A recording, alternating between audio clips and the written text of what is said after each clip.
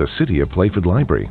Contact our team for a tour on 8254 4666 or visit the Stretton Centre at 307 Peachy Road, Manopara.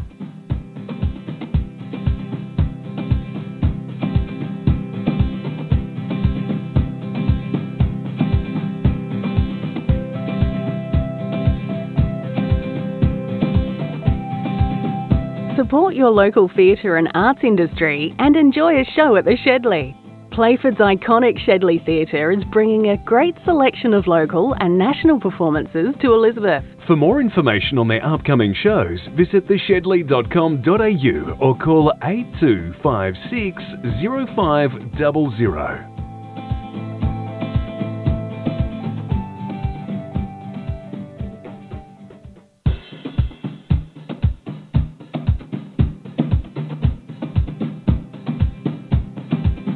Did you know your food scraps should go in the green bin or a home compost system? It's better for the environment. It's the right thing to do. And it's easy. Fight food waste by putting all your food scraps, peels and leftovers in the green bin. To find out more, visit playford.sa.gov.au/fightfoodwaste.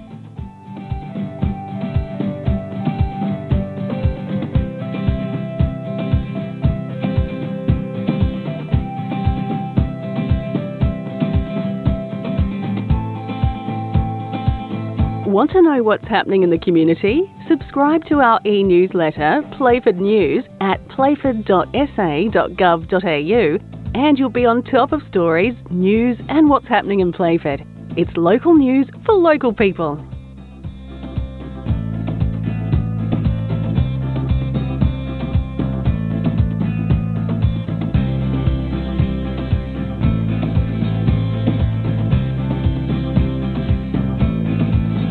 Want to get involved in your community?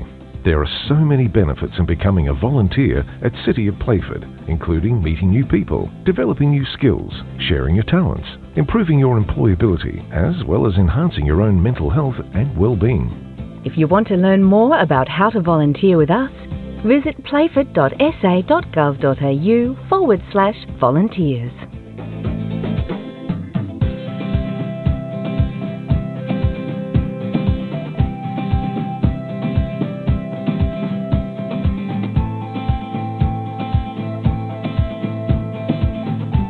Feedback about our city's future from our community is really important. It helps us prioritise your needs when planning services, projects and other initiatives. A convenient way to have your say and stay in the loop on any upcoming consultations is by registering your details on our Engagement Hub website at playford.engagementhub.com.au. We look forward to hearing from you.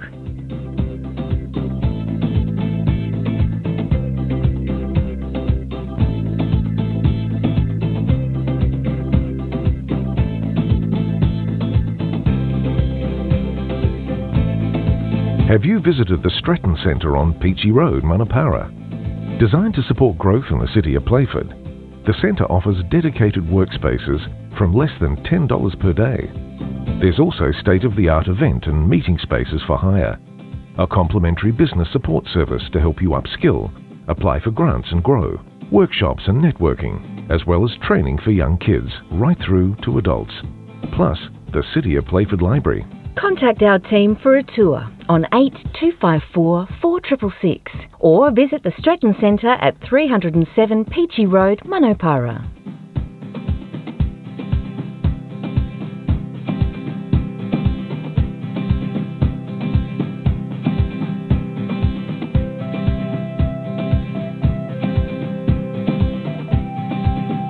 Support your local theatre and arts industry and enjoy a show at the Shedley. Playford's iconic Shedley Theatre is bringing a great selection of local and national performances to Elizabeth. For more information on their upcoming shows, visit theshedley.com.au or call 8256 0500.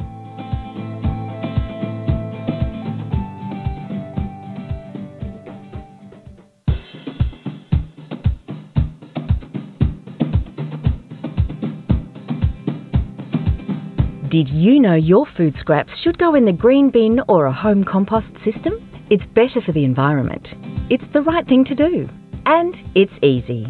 Fight food waste by putting all your food scraps, peels and leftovers in the green bin. To find out more, visit playford.sa.gov.au/fightfoodwaste.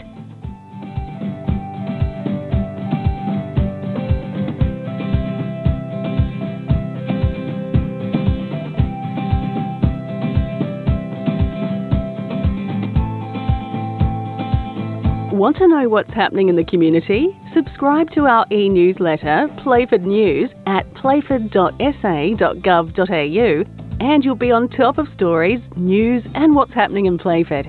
It's local news for local people.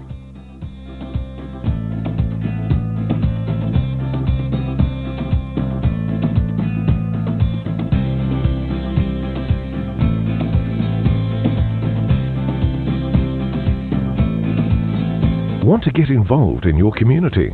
There are so many benefits in becoming a volunteer at City of Playford, including meeting new people, developing new skills, sharing your talents, improving your employability, as well as enhancing your own mental health and well-being.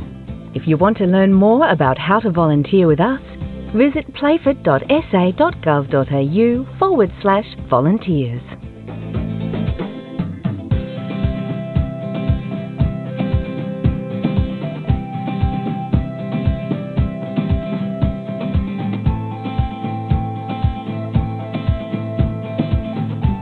Feedback about our city's future from our community is really important. It helps us prioritise your needs when planning services, projects and other initiatives. A convenient way to have your say and stay in the loop on any upcoming consultations is by registering your details on our Engagement Hub website at playford.engagementhub.com.au. We look forward to hearing from you.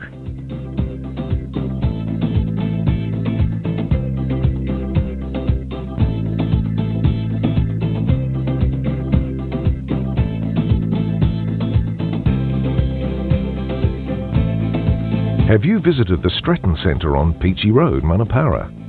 Designed to support growth in the city of Playford, the centre offers dedicated workspaces from less than $10 per day. There's also state-of-the-art event and meeting spaces for hire, a complimentary business support service to help you upskill, apply for grants and grow, workshops and networking, as well as training for young kids right through to adults. Plus, the City of Playford Library. Contact our team for a tour on 8254 4666 or visit the Stratton Centre at 307 Peachy Road, Manapara.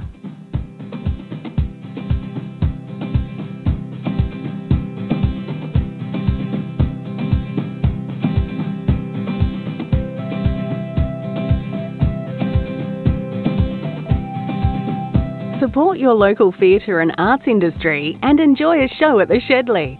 Playford's iconic Shedley Theatre is bringing a great selection of local and national performances to Elizabeth. For more information on their upcoming shows, visit theshedley.com.au or call 8256 0500.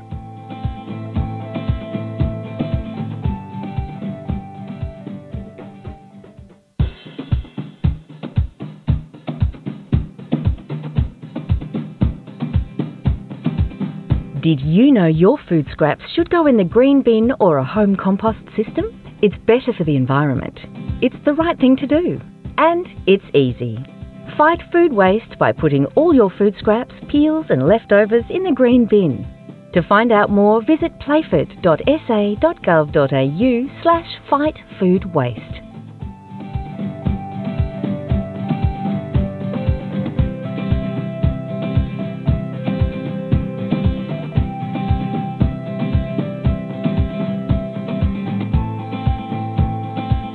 Want to know what's happening in the community? Subscribe to our e-newsletter, Playford News, at playford.sa.gov.au, and you'll be on top of stories, news and what's happening in Playford. It's local news for local people.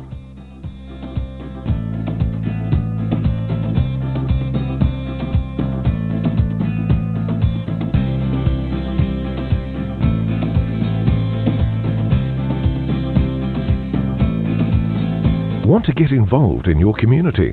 There are so many benefits in becoming a volunteer at City of Playford, including meeting new people, developing new skills, sharing your talents, improving your employability, as well as enhancing your own mental health and well-being. If you want to learn more about how to volunteer with us, visit playford.sa.gov.au/volunteers.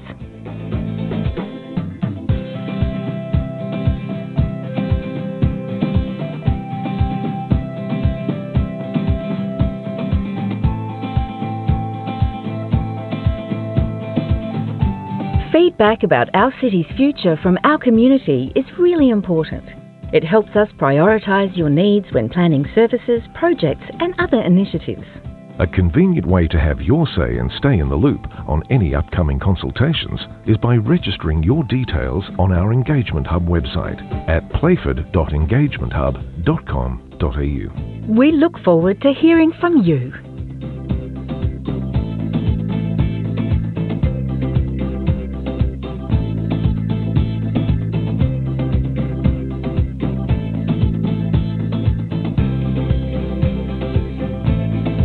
Have you visited the Stratton Centre on Peachy Road, Manapara?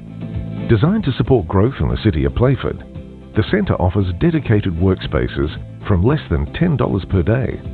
There's also state-of-the-art event and meeting spaces for hire, a complimentary business support service to help you upskill, apply for grants and grow, workshops and networking, as well as training for young kids right through to adults. Plus, the City of Playford Library. Contact our team for a tour on 8254 4666 or visit the Stratton Centre at 307 Peachy Road, Manopara.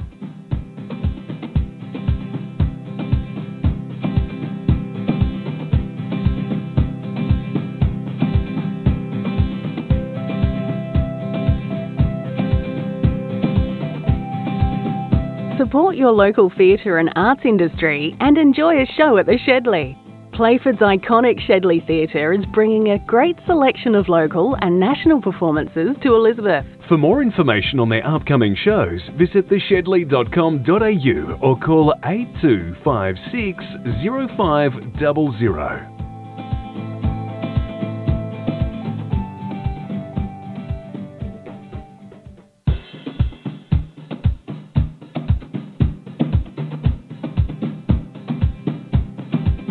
Did you know your food scraps should go in the green bin or a home compost system? It's better for the environment. It's the right thing to do. And it's easy. Fight food waste by putting all your food scraps, peels and leftovers in the green bin. To find out more, visit playford.sa.gov.au/fightfoodwaste.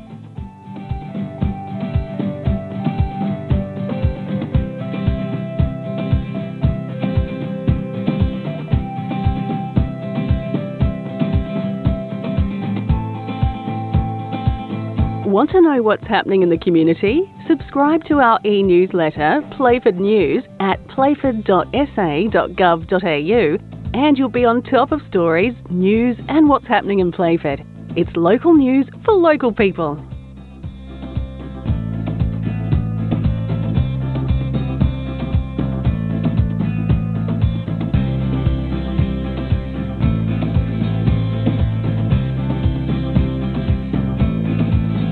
Want to get involved in your community? There are so many benefits in becoming a volunteer at City of Playford, including meeting new people, developing new skills, sharing your talents, improving your employability, as well as enhancing your own mental health and well-being. If you want to learn more about how to volunteer with us, visit playford.sa.gov.au/volunteers.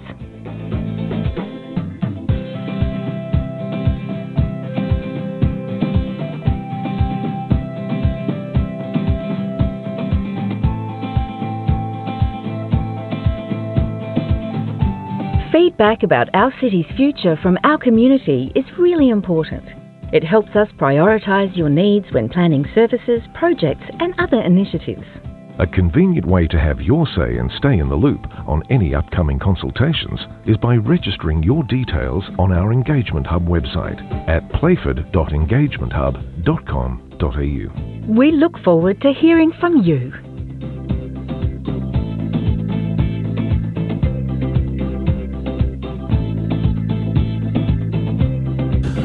Councillors, as the time being 7:34 p.m, the meeting now resumes. Our adjournment is over, so we'll now carry on the meeting. We've opened our meeting. I'll now go to the acknowledgement of country. We'd like to acknowledge that this land that we meet on today is the traditional land of the Kaurna people, that we respect their spiritual relationship with their country, and the City of Playford would also like to pay respects to elders past, present and emerging. We'll now go to the attendance record. Everybody is present. We'll go to the confirmation of minutes of the Ordinary Council meeting held on the 23rd of May 2023, be confirmed as a true and accurate record of proceedings. Somebody wish to move that way? So moved. Moved by Councillor Smallwood-Smith. Does it find a seconder? Seconded by Councillor Onyazans. I'm presuming there's no changes or corrections to the said minutes. Does anyone wish to speak to the minutes? If not, then I'll put those. Those in favour? Those against? I declare that carried. Go to item 3, declarations of interest. Are there any? Councillor Carlson. Yes. So I have general conflict of interest with item 17.1.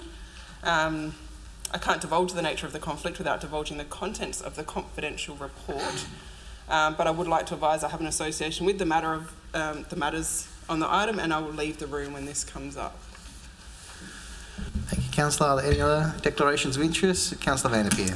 Thank you, Mayor. I also would like to declare a general conflict of interest in item 17.1, strategic land purchase, for the same reasons that Councillor Carlson explained, and I will also leave the room. Thank you, councillors. Are there any other declarations of interest? If not, we go on to item 4, Mayor's report. A number of different items throughout the month. Due to the long night, I won't read them all there for you. You can read them at your leisure. I'll take that as read. So we'll go on to item 5, reports of representatives of council and other organisations. Are there any? No. Go to item 6, report by councillors. I presume most people have submitted their reports. I'll take them as noted unless there's something that needs to be added. Councillor Bayani? Yes, I would like to talk about the reports. Yeah. I would like to express my heartfelt gratitude towards council staff for taking the elected member on a service tour for the City of Playford today, for all the effort in organising and making this happen, showcasing various sites such as Civic Centre, the Library, the Shedley, Gainville Community Hub, Elizabeth Drive Services, Precinct Hub and the Northern Sound System have been truly commendable. It was a great opportunity for the elected members, especially for the new elected members, to experience how services are delivered throughout Playford City and how they are catering to the residents in difficult times. All the staffs and volunteers delivering those services in the sites demonstrated their commitment to service the community and making a positive impact in people's life every day across the City of Playford. And I would like to send my best wishes and thank you for all your outstanding effort and keep up the good work. Thank you. Thank you, Councillor Barney. No other reports, and we go on to reports of representatives, conferences and training programs. Councillor Smallwood-Smith. Thank you, Your Worship. It's not very long and I'll read quickly. I attended the National General Assembly in Canberra a couple of weeks ago. On day one, there were 1,100 people in attendance, one of the largest audiences ever. The opening address was given by His Excellency Governor-General, the Honourable David Hurley, followed by LGA President Councillor Linda Scott, ALGA President, who spoke about local government being forced into selling land on floodplains to allow affordable housing to be built. This was a big talking point with delegates. We were told $100 million has been allocated to this project. His Excellency, and I apologise if I don't get his name right, His Excellency Vasyl Miroshnichenko, Australian Ambassador for Ukraine, spoke of the hardships being faced by the Ukrainian people coping with devastation of their country. He suggested cities in Australia might consider becoming sister cities with the Ukraine city to take on a fundraising project to assist the Ukraine, and I believe Tea Tree Gully here in South Australia has done that. Peter Dutton, Liberal leader, spoke about the important role played by local government. This brought a question from a delegate who asked him, if the government puts such value on local government, then why are we not being afforded the third tier of government? This brought great applause. Another question was as to why the Liberal Party, when in power, did nothing about the affordable housing in over 10 years. Interesting panel in the afternoon with Dr. Jonathan Carr-West, CEO of Local Government Unit from UK. Along with him was Talia Azaria, Director of the Young Mayors Program. A panel to discuss building a strong workforce with 3 mayors included the mayor from Mitcham here in South Australia. A panel on Thursday was led by Brendan Moon, coordinator of General National Emergency Management Agency. This gave delegates an insight into how emergencies on a grand scale are handled. It was quite a successful and interesting conference, and I thank the elected members for electing me to attend. Thank you, Councillor Smallwood-Smith. Councillor Norris. Thank you. Hopefully I don't repeat too much of what's already been said, but I'll just skim over what I've got. My first thing obviously was to say thank you for letting us represent you in Canberra. Always insightful, absolutely love my time over there and listening to and even speaking with a lot of other councils and what they've been going through, including their own business plans, which some councils were up around the 12-15% mark. So, you know, we're not alone. Just to give some insight, I guess, to residents as well, the National Assembly provides us, Playford Council, essentially with an opportunity to network and understand the challenges and also the triumphs that face councils across Australia. Some of the major themes that were discussed included disaster planning, which has, I think, been on the agenda for a number of years, and I think something that we very much work closely with and need to obviously plan for. Funding allocations and opportunities from federal and state governments, the re-establishment of the Australian Council of Local Government, renewable energy, climate change, transport, and of course the massive concern at the moment with housing and homelessness. Obviously, I guess with the cost of living and just everything that's going on, it's a big issue. Councils ended up putting forward approximately 260 motions, which we kind of had to skim through because we actually run short on time.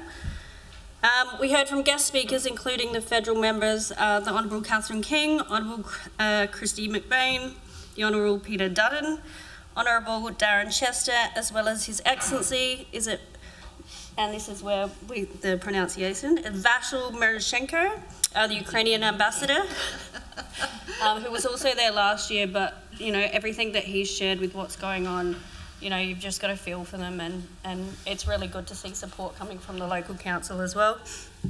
I found the conference exceptionally insightful, as I said, for disaster planning, as obviously we have floodplains in the Gawler River. Housing and homelessness, obviously Playford's median wage is well below the national average, and we have many living below the poverty line. And I see this a lot, even just on my weekend ventures, because we care, and we have a lot of charities that help people out. As well as the funding opportunities, as I think obviously, and we all know this, we need to leverage as much federal and state funding as possible to achieve the ideal outcomes for our residents. So thank you very much. It was a really good opportunity and I really appreciate it. Thank you. Thank you, Councillor Norris. I also attended the Australian National General Assembly along with the Regional Development Forum and the Australian Council of Local Government. Regional Development Forum was quite an interesting day. Had more delegates than usual, close to 500. That looked at natural disasters and resilience, shortages in development of skills and trade training, the future of regions and outer urban communities, interacting with those regions, connecting our communities with the regions, and also investing in communities and hearing from the relevant government departments. The recommencement of the Australian Council of Local Government occurred on the Friday, which was an opportunity for mayors and other delegates to have a number of panel discussions with the Prime Minister, Minister King, Minister Shorten, Minister McBain, Minister Watt, Minister Collins, and the opportunity to ask questions of them and debate some of the government policies in which they are looking to enact. And obviously with a large number of delegates, there was obviously a number of questions. Two relevant ministers, I had the opportunity to ask some questions to Minister King in relation to urban road connection to national infrastructure, so raised the issue of Curtis Road in one of the panel discussions with Minister King.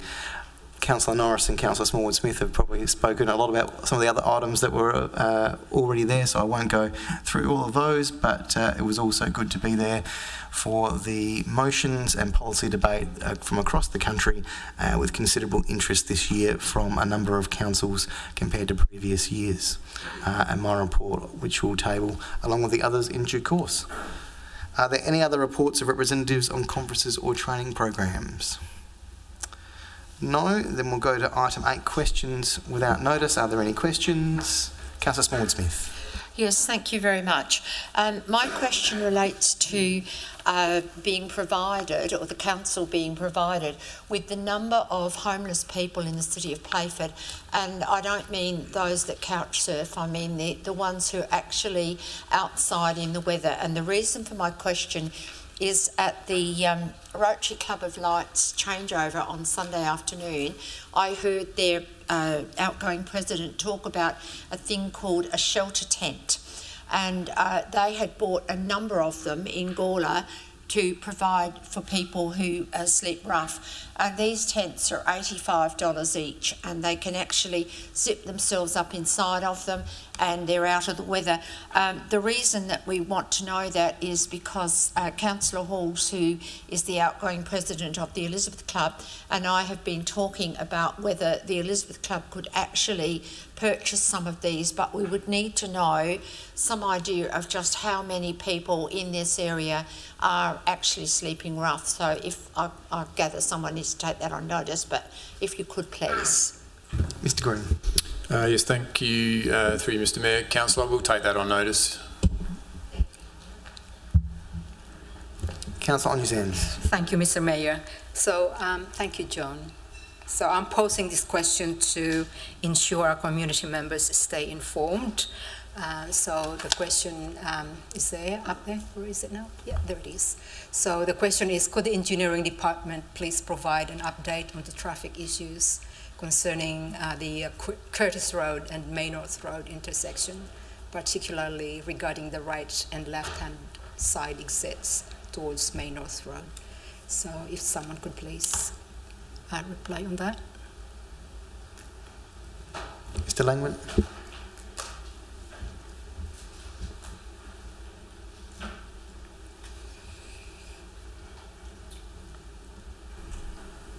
Through the Chair, thank you for the question. Obviously, the intersection that you're referring to is a Department of Infrastructure and Transport intersection, so it's under their care and control. What we do know is it forms part of the Curtis Road upgrade kind of agenda. And one of the things that's informing that is a $250,000 study, which the department has committed to, which includes Curtis Road and some surrounding roads as well. That study is under review at the moment, and the department are well engaged with council staff around determining what it needs to be investigated, and once that study is complete, what upgrades will be necessary and be able to be achieved for that intersection. There are a few bits and pieces mixed within that, so sequencing at that intersection is not going to be changed at this point in time. The department is committed to not doing that until such time as the study has been complete. Thank you, Mr. Lang. Thank you. Thank you, Councillor on your hands. Thank you, Mr Langman. If there's no other questions without notice, I'm presuming that those that asked the question, someone wishes to move that their questions without notice and the accompanying responses be recorded in the minutes. Someone wish to move that way? Yes. Moved by Councillor Smallwood-Smith, seconded by Councillor on his hands. I'm presuming the mover and seconder don't wish to speak. No, if there's no other discussion on that, then I'll put that. Those in favour? Those against, I declare that carried. We have a number of questions on notice that appear in the notice paper. As our usual practice, they are all there and they are taken as read. Move on to item 10, petitions, which are nil deputations. We move to item 12, motions without notice. Are there any motions? Councillor Marsh. Thanks, Mayor Doherty. I'll just wait for the motion without notice to be put up.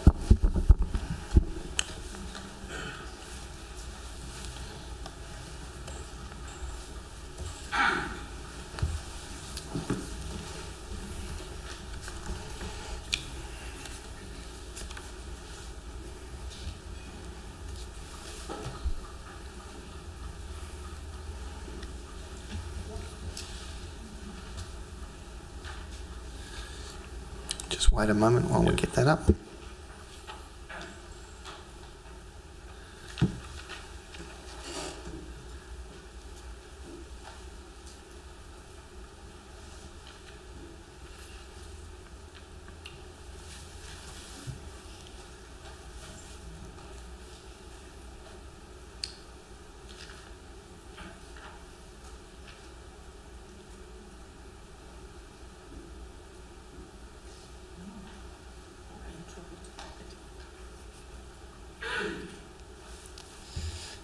Thanks for that. I'd like to just move tonight that the Mayor writes to the property owner of the Smithfield Plains Shopping Centre to raise the safety concerns shared by the community in regards to the condition of the shopping centre car park.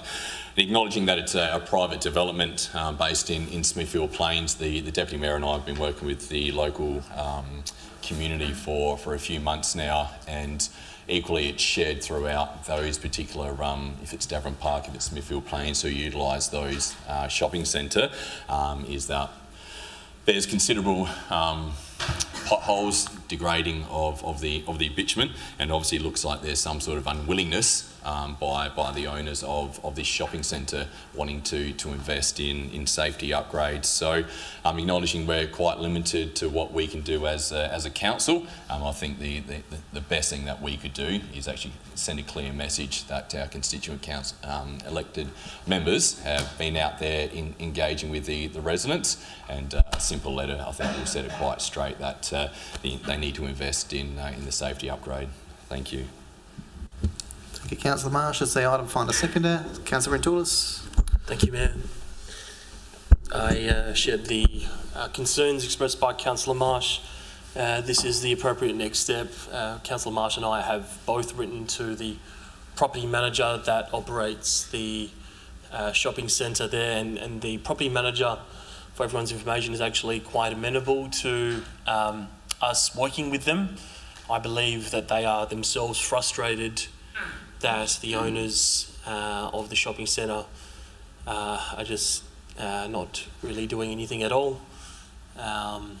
The condition of the car park by any objective fair standard is deplorable. It's not fair for the local residents of that area and anyone else that uses that shopping centre to have to traverse on that particular car park. It's an accident waiting to happen. I'm sure there have been quite a few accidents already just because of the shocking state. That's one among many issues. So hopefully this adds impetus to the owner to do something. Thank you. Any other councillors wishing to speak? Councillor Vanderpeer. Thank you, Mayor Doherty. Yeah, I'm supportive of this motion, having the Mayor write to the property owner. I recently was out at the Smithfield Plains Shopping Centre with some residents and some council staff who have done a great job in maintaining a relationship with the business owner and asking them to, do patchwork, like fix potholes. We recently had a small win. We were able to get some of the posts put in the ground. They'd been lying on the ground for quite some time, and it was not only an eyesore but quite unsafe, if you ask me.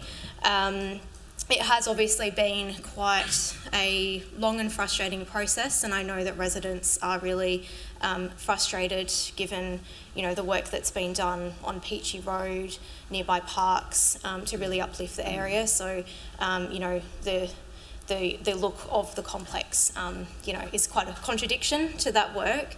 I'm not sure what could possibly come out of this, but I think it's definitely worth a try to sort of expand on the progress that has already been made by council staff. Any other councillor? Councillor Small-Smith. Yes, thank you. I'm very pleased that this has come to council because for some years I have been trying to get something done. I even put in a request to council about it, and I was told because it was a private car park there was nothing council could do, and that was a bit disappointing because it is a terrible disgrace and it's been like it for so many years and the owner is just getting away with it. So I do hope that something comes of this. Any other councillors wishing to speak? If not, Councillor Marsh has the right to close if he wishes, which he does not. So I'll put the motion. Those in favour? Those against? I declare that carried. Are there any other motions without notice? Councillor Rentoulis. Thank you, Mayor.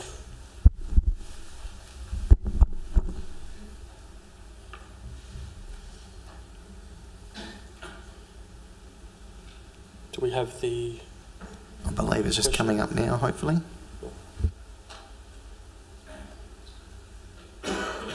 Okay. So just very quickly, councillors, motion without notice that within 2 months staff facilitate a workshop regarding an upgrade of Odgers Road and O'Loughlin Road, Virginia, that considers the provision of footpaths, stormwater drainage, street lighting and widening in accordance with Australian standards, the impact of associated growth needs on the timing and funding of works, funding pathways and inclusion in a future annual business plan, potential developer contributions and any other relevant considerations. Council staff are also to meet with the developer at the end of Odgers Road, Virginia, to negotiate in relation to obtaining financial contributions from it to improve the overall condition of Odgers Road and O'Loughlin roads in the next 12 months. Okay. Thanks. Speak to it. Yep. Thanks, Mayor. So, councillors, just a bit of background, and I thank you for your indulgence in this matter. I understand that I've disseminated some information earlier this evening. Apologise for the lateness in getting that information to you. Last Wednesday evening, I walked the streets of the back streets of Virginia, specifically Odgers Road and O'Loughlin Road, and we did a petition with several residents. The head petitioner, Catherine Hunter, and her partner, Ross Cooper, assisted me with this particular petition. And in a nutshell, the petition, which was signed by 27 residents, calls for a significant uplift in the standard of those two roads in line with those dot points that are in tonight's motion. A bit of history in relation to those roads. I have previously worked with residents to try bring about improvements on those roads, but the common theme has been that it's a rural area and it won't yet be considered in the annual business plan. Those roads just have to wait. They're not at the top of the priority table. The change now, in terms of us trying to do something about this again, is that at the end of Odgers Road, on the western side, as Odgers Road meets with O'Loughlin Road, there's going to be a development that's going to be approved by council staff in the next couple of months of 103 allotments, 103 residential allotments. So the issue now becomes one of the use of Odgers Road and O'Loughlin Road will be significantly greater. We're talking about Odgers Road and O'Loughlin Road that some 5 years ago only had about 3 or 4 houses on them, and even though the road was poor, it was okay, it was satisfactory because there weren't too many households on those roads. In the last 5 years, there have been some minor developments that have significantly increased the patronage of residents on those roads, particularly Odgers Road, sorry. But now this takes it to another level. We're talking about a development of 103 allotments. Odgers Road in particular, and I did, if you look at the photos that I sent you earlier this evening, councillors, Odgers Road in particular is deplorable. If you look at the photos that I've sent through, the road doesn't meet the Australian national standards. As you can see from the photos, you can barely get 2 cars along that road side by side. It's a major arterial road from the nearby Virginia Primary School and the main street of Virginia, or Powayford Road. The usage of that road is going to increase significantly, which poses a significant risk to children that walk along the road, along the side of the road and on the road, and to any residents. So this motion, which has had a petition also put forward to the council. The petition will be presented at the next ordinary council meeting. This motion seeks to bring awareness to this particular issue and to help educate all of us in terms of a workshop in the next couple of months, with the view to putting these 2 stretches of road in the annual business plan in years to come, particularly to coincide with Sheedy Road. Sheedy Road at the moment is in this year's annual business plan. There's concept planning in the annual business plan on the assumption that it's carried. So these 2 roads need to align with Sheedy Road. And right at the end there, I'm also being a bit of adventurous. I'm asking that our staff work with the developer to attempt to endeavour to negotiate some financial contributions to be brought forward to improve the condition of Odgers Road and O'Loughlin Road in the next 12 months, particularly in light of the fact that development is going to seriously cause significant stress on those 2 strips of road, and therefore, in my humble opinion, I believe the developer also needs to assist financially to a greater extent. Thank you. All right, Councillor Rentoulis, before I call for a seconder, would you just be happy to, after the word workshop, insert the words with council, just to be clear on who the workshop is with? Yep, you happy with that? And then Mr Green had a question or comment. To you, Mr Mayor, and Councillor Rentoulis for your consideration. I'm a little bit uncomfortable with the last paragraph in the respect that I'm aware that council staff have had some negotiations and potentially have some level of commitment from the developer around some contributions, and I would prefer if you're willing to include that as one of the points in the workshop, so we can advise the council about what has been negotiated to date. Obviously, if that doesn't meet with the satisfaction of council, once you have that information, we can talk about what we do with it from there. But I think my preference would be that we give the council the full information about what's already occurred before this resolution is passed, because if it is passed in its current format, we will be bound to go and have conversations with a developer that we've already spoken to.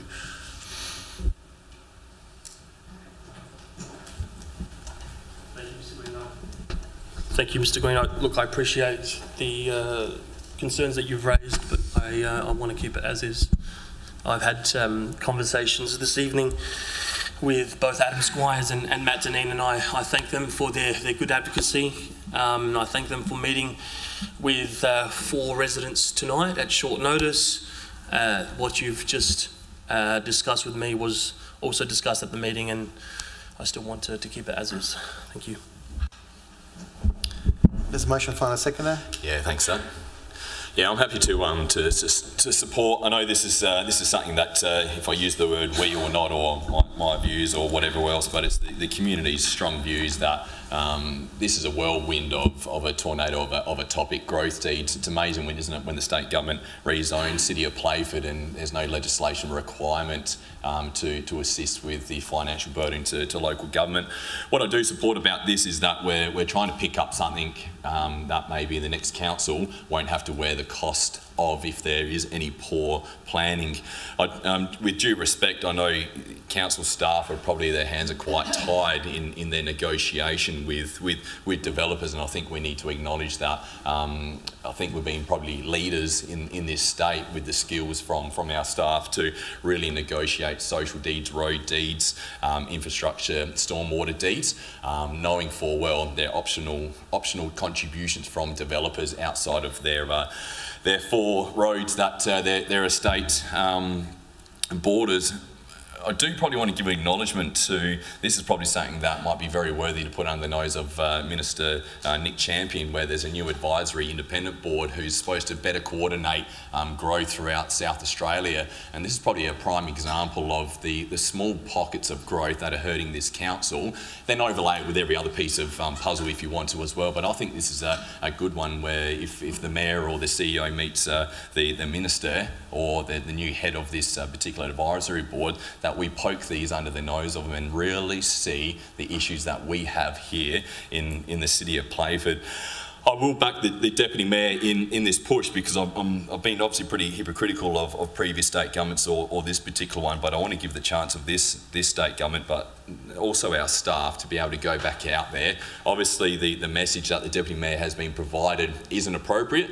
I'm going to assume that, and it probably doesn't go so far, but I think we need to keep on top of this. This kind of stuff, I think, does need to be the chamber. I do love it that we're bringing this to the public eye. It's not all about, not saying they don't trust staff talking to developers, but I think every now and then we do need to bring this kind of stuff to the table in the public, and the state government of the day, regardless of who they are, need to come on board. So, you know, we can rattle off a lot of roads anywhere within the City of Playford. Doesn't matter if you're Munapara Downs, West, Blake's Crossing, Blakeview, Craigmore, wherever there's new developments, we all have issues with this kind of stuff. If it's stormwater, unfortunately, the responsibility sits with local government for stormwater, and that's obviously the big cost. It's amazing that roads, if it's a state government, they put a couple of pennies towards that, but we're the ones who have to fork out tens of millions of dollars of stormwater infrastructure. So, yeah, thanks for bringing this forward. Thanks to the community to bring this forward.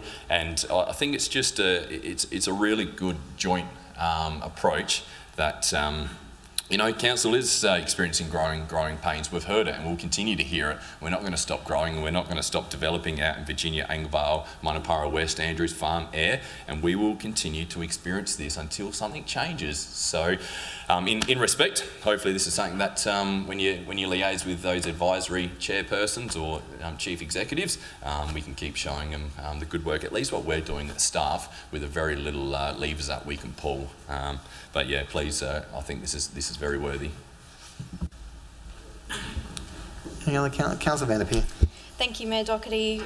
Firstly, thank you to the Deputy Mayor for bringing this to the Council chamber, and I also want to thank and acknowledge the residents who started the petition, signed the petition, and brought this matter to our attention. Absolutely, with a development nearby occurring and having no plans to upgrade these local roads is quite concerning. And not only this development that concerns me, it's also the upgrade of the Virginia Main Street, which I'm sure residents are well aware of, that is well underway, and when that concludes, I would assume that a lot of vehicle traffic will be redirected on these alternative routes to get into the shopping centre. So I think that will also have a large impact on the traffic that we see on those two roads. Given the funding in the annual business plan for Sheedy Road, it would be good to start the conversation about Odgers Road and O'Loughlin Road to have more of a holistic approach. And yeah, it's very concerning, but you know, something you see across the city where you've got lots of developments popping up here and there, but the connections between these developments don't exist, and you're relying on some really small and narrow regional roads to connect all of these people. So yes, I do support the motion, and I hope that we can make some progress. Any other councillors wishing to speak?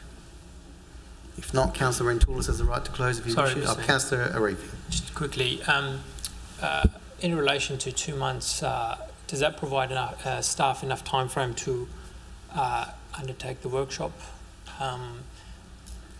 Yeah. And look, I support the intent of the motion, but I think, as our CEO said, with relation to the last dot point, given that staff have already had conversations with the developer, I think what we need to do is really do the workshop and fully understand what advocacy work council staff have undertaken and the response from the developer before committing staff to meeting with the developer. Again, I'm not sure if that's an efficient way of going about it, so for that reason I'll probably won't support the motion. Any other councillors wishing to speak? If not, then Councillor Rentoulis has the right to close if he wishes. Thank you, Mayor. Thank you, councillors, in particular Councillors Marsh and Vanderpeer, for your support, and Councillor Riffy as well for your constructive criticism. In relation to removing the last part of the motion, I don't see any good reason to do that for a number of reasons. Firstly, we are here to do our best to advocate on behalf of the residents. There is no compulsion on the developer to do anything. We are merely sitting down with them and negotiating in good faith. They can say no, they can say yes. At least we have tried, we're seen to be trying by the residents, and that's what we should be doing. In relation to the financial contributions with respect to the deeds, I'm very well familiar, very well versed with the deeds, and I can tell you that there is no funding mechanism at the moment whatsoever whereby Odgers Road and O'Loughlin Road will be upgraded as a result of the current deeds. I know this because I've spoken on many occasions to our staff, and we had a meeting, as I said, today, and that was reiterated in the meeting. At the moment, there will be no funding that will be directed to Odgers Road and O'Loughlin Roads. The funding from the deeds will go to upgrading the intersection of Sheedy Road, Penfield Road and Old Wayfield Road with a set of traffic lights, and so it should, and also in relation to the upgrade of McAvoy Road and Old Wayfield Road. So our staff go to the developer in good faith to attempt to negotiate something in terms of financial contributions on roads that will benefit their development. They are going to make a good amount of money from 103 allotments, and their development is going to significantly increase the strain on our roads. Thank you. All right, councillors, we have the motions before us. I'll put that. Those in favour? Those against? I declare that carried. The division's been called by Councillor Rentoulis, so the motion is set aside. So those voting for the motion, if they can rise in their place. And for the ease of the minute taker, it's all bar Councillor Arifi. Thank you, councillors. No other motions without notice. Then we go on to motions on notice. We've got the first motion on page 9, support for local food and wine. Councillor Marsh. Thanks, Mayor Dockey.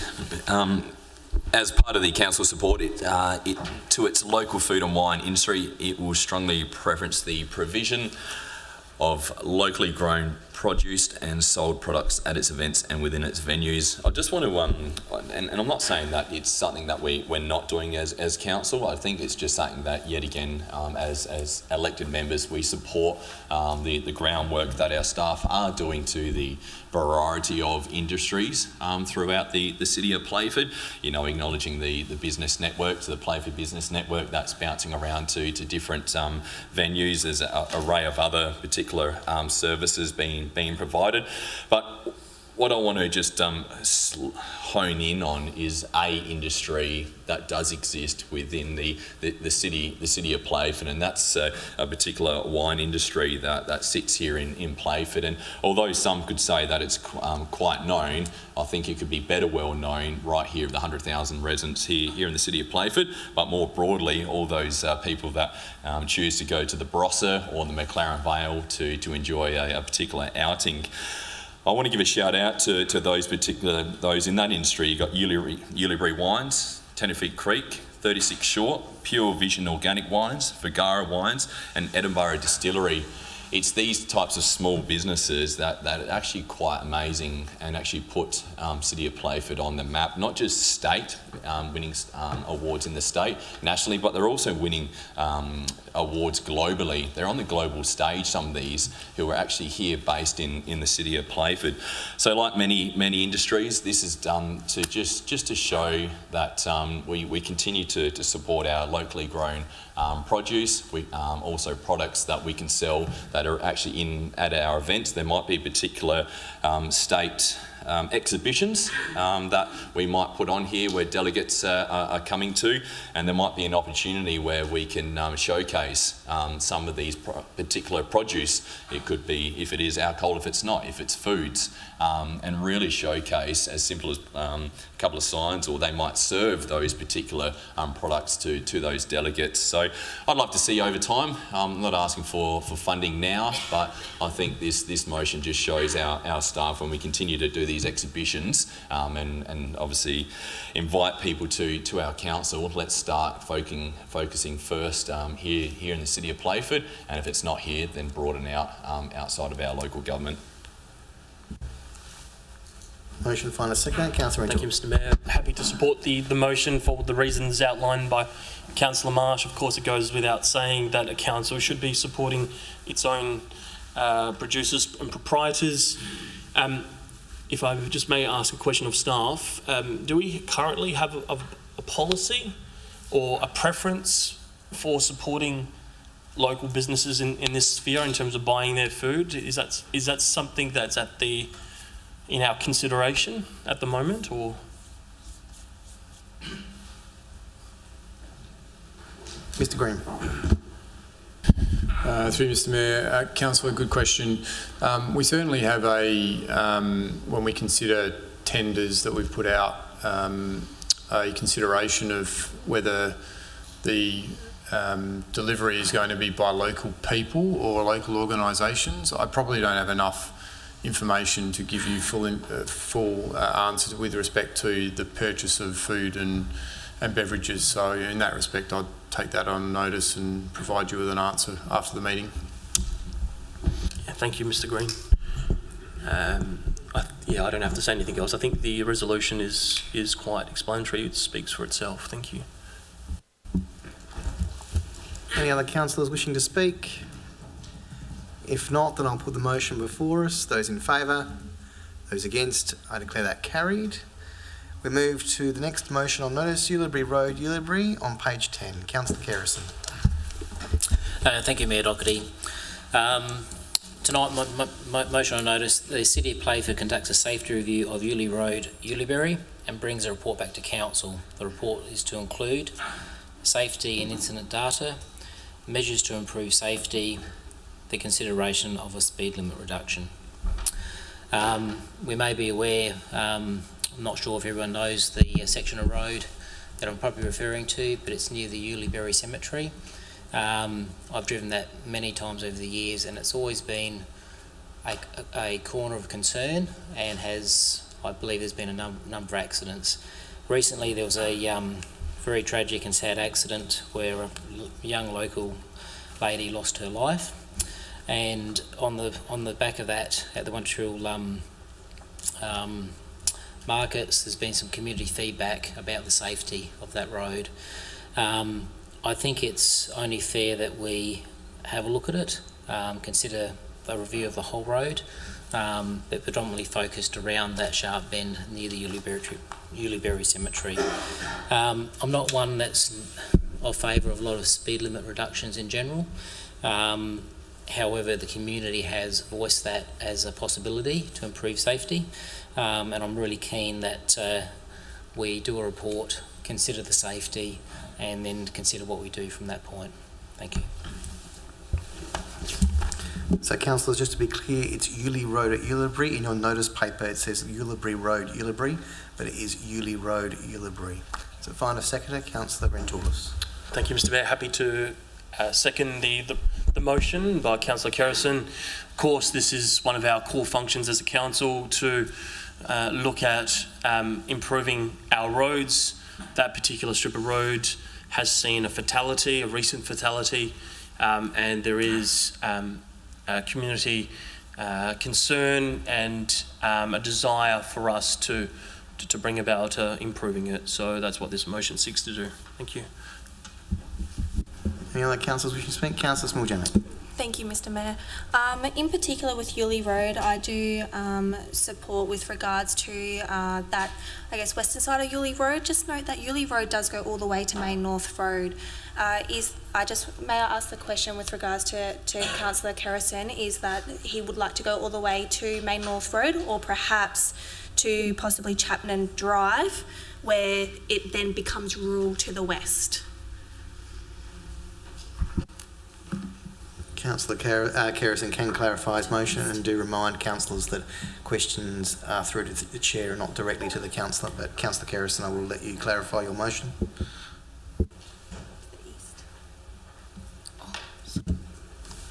Look, I do specify the whole of Yulee Road, but my intention is to go predominantly from Chapman Drive upwards. That'd be correct. Councillor Bayani. Thank you, Mr. Mayor. I just want to ask Councillor Kerrison if he wants to consider a time frame for the data, for accident data to be collected. Do you have any specific time frame for this data? Is it 5 years, 10 years, how many years, or what would be a more realistic time frame for those data to be collected? Thank you. Okay, once again, I'll remind councillors that direct questioning of the councillor is not usual practice. Questions are addressed to the chair or to the staff, but I will allow Councillor Kerrison, if he wishes, to clarify the motion. Look, thank you, Mayor Doherty. This is something that I believe staff will attend to in due process and in reasonable time.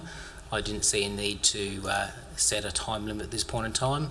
Obviously, if behind the scenes, I will be following up, and if there's no activity on it, well, obviously I'll move a further motion. But I have faith and trust in our administration at this stage to progress this. Thank you. Are there any other councillors wishing to speak? If not, then I will put the motion. Those in favour? Those against? I declare that carried. We then go to item 13.3, motion on notice Yorktown Road, Blacktop Road, intersection One Tree Hill. Councillor Kerrison. Thank you, Mayor Doherty. That the staff prepare a report back to Council around Yorktown Road, Blacktop Road intersection, covering the following information. A history of in the last 5 years, advocacy undertaken by Council with the Department for Infrastructure and Transport surrounding safety improvements to the intersection, provision of the latest safety and accident data for the intersection, an outline of the response from DIT, including correspondence and physical works undertaken at or relating to the intersection. This outline should also cover the last 5 years. The reason I'm moving this motion tonight is I want it all to be understanding of the history of the intersection to date. It is a notorious intersection. I can remember as a young man seeing and hearing someone I knew as a local resident significantly injured at that intersection. My biggest concern over recent years is it's not the locals predominantly having problems, it's people from outside the area. And there's been a very predominant pattern. It's when it's wet, foggy in the winter months. All right, so it's people coming up through that area, they don't know the road tremendously well, they're overshooting the intersection, going straight through it and heading predominantly into the paddock. Now, on the surface of it, you know, that's sad, but sooner or later there's going to be someone traversing that road and they're going to be taken out, as has happened before. You know, look, thank you to Rhiannon Pearce. She's been very supportive. The department's had the minister out there as well, or the minister's come out to site with Rhiannon, which is really good. And there's been some things that are being implemented to try and improve it, but still, as we speak currently, there are still instances occurring at that intersection. Initially, I put a motion forward that I believe we should be lighting that intersection, because my experience with lighting intersections, it makes a drastic difference.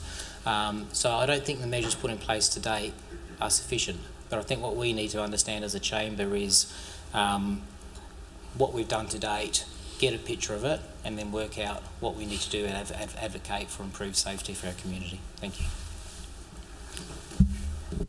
Councillor O'Toole. Happy to support the motion. I don't need to speak. Thank you.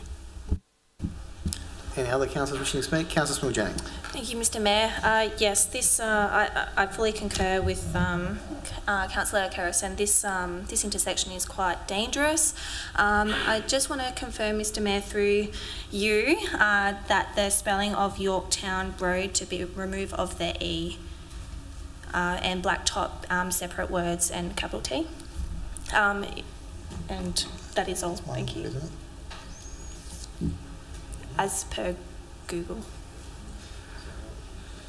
I'll make sure the minute taker will appropriately correct that wording, and if it's not right, we will sort that out. But I think the intention is clear. We know what Blacktop Road and Yorkshire Road that we're talking about, but we'll double check that. Thank you, Mayor. Not that we don't trust Google, but you never know. Are there any other councillors wishing to speak? If not, then I'll put that. Those in favour, those against, I declare that carried. We move on to committee reports, and then we go down to Strategy and Services Committee review of delegations.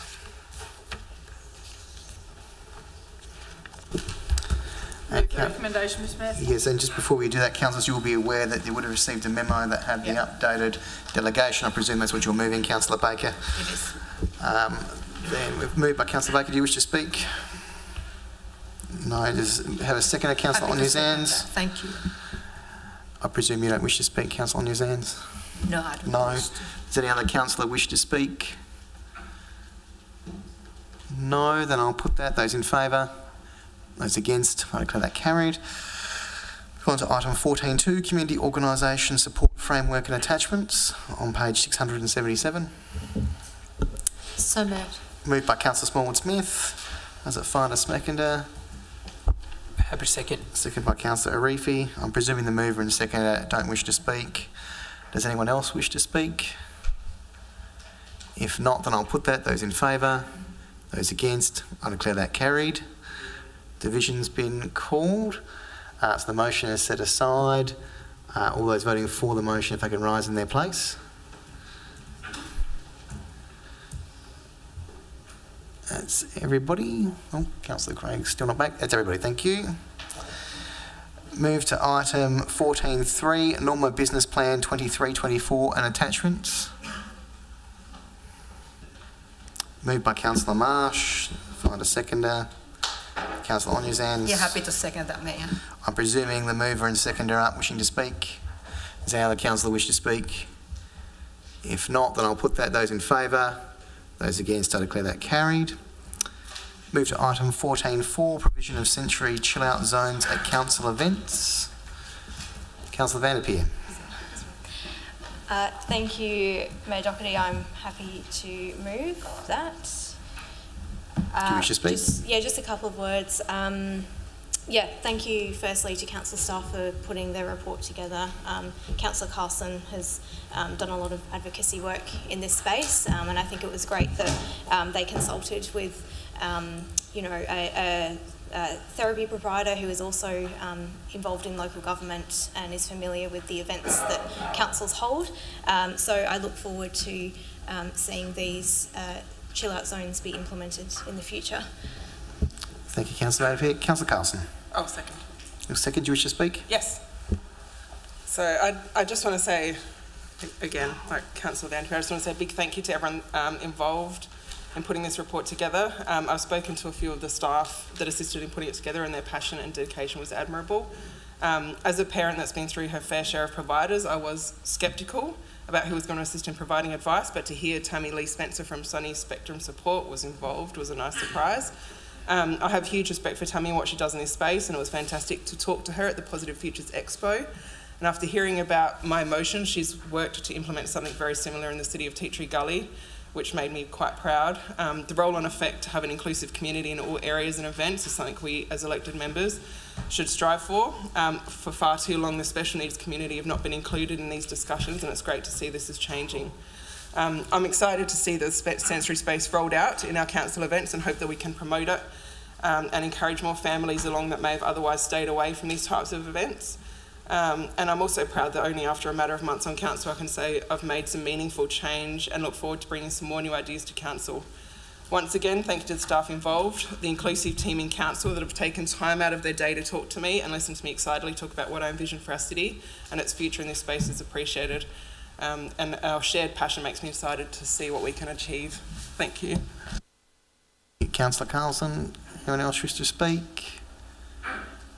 If not, there's no other speakers, then I'll put the motion. Those in favour? Those against? I declare that carried. Move to item 14.5, adoption of the 23-24 annual business plan and budget. Councillor Baker. Thank you, Mr Mayor. Mr Mayor, I'd like to move the recommendation before us and preface that by saying that although given under different circumstances that no one wants to put pressures on increased financial on our residents, but this document gives us the transparent spread of services and capital works throughout our city, responding to the critical and infrastructure needs of our city. And if we look at the demographics, we have something like 48,000 assessments, only 305 of which are either on hardship or chosen bill smoothing programs, and we have 24 postponements of people who have decided that they will only pay the $500. People on any form of benefits will receive relief from the government in terms of cost of living payments, and I'm reliably informed that 2/3 of the residents in South Australia will benefit by $500 from government subsidies. We have 20% commercial rates, and we have 1,153 community houses.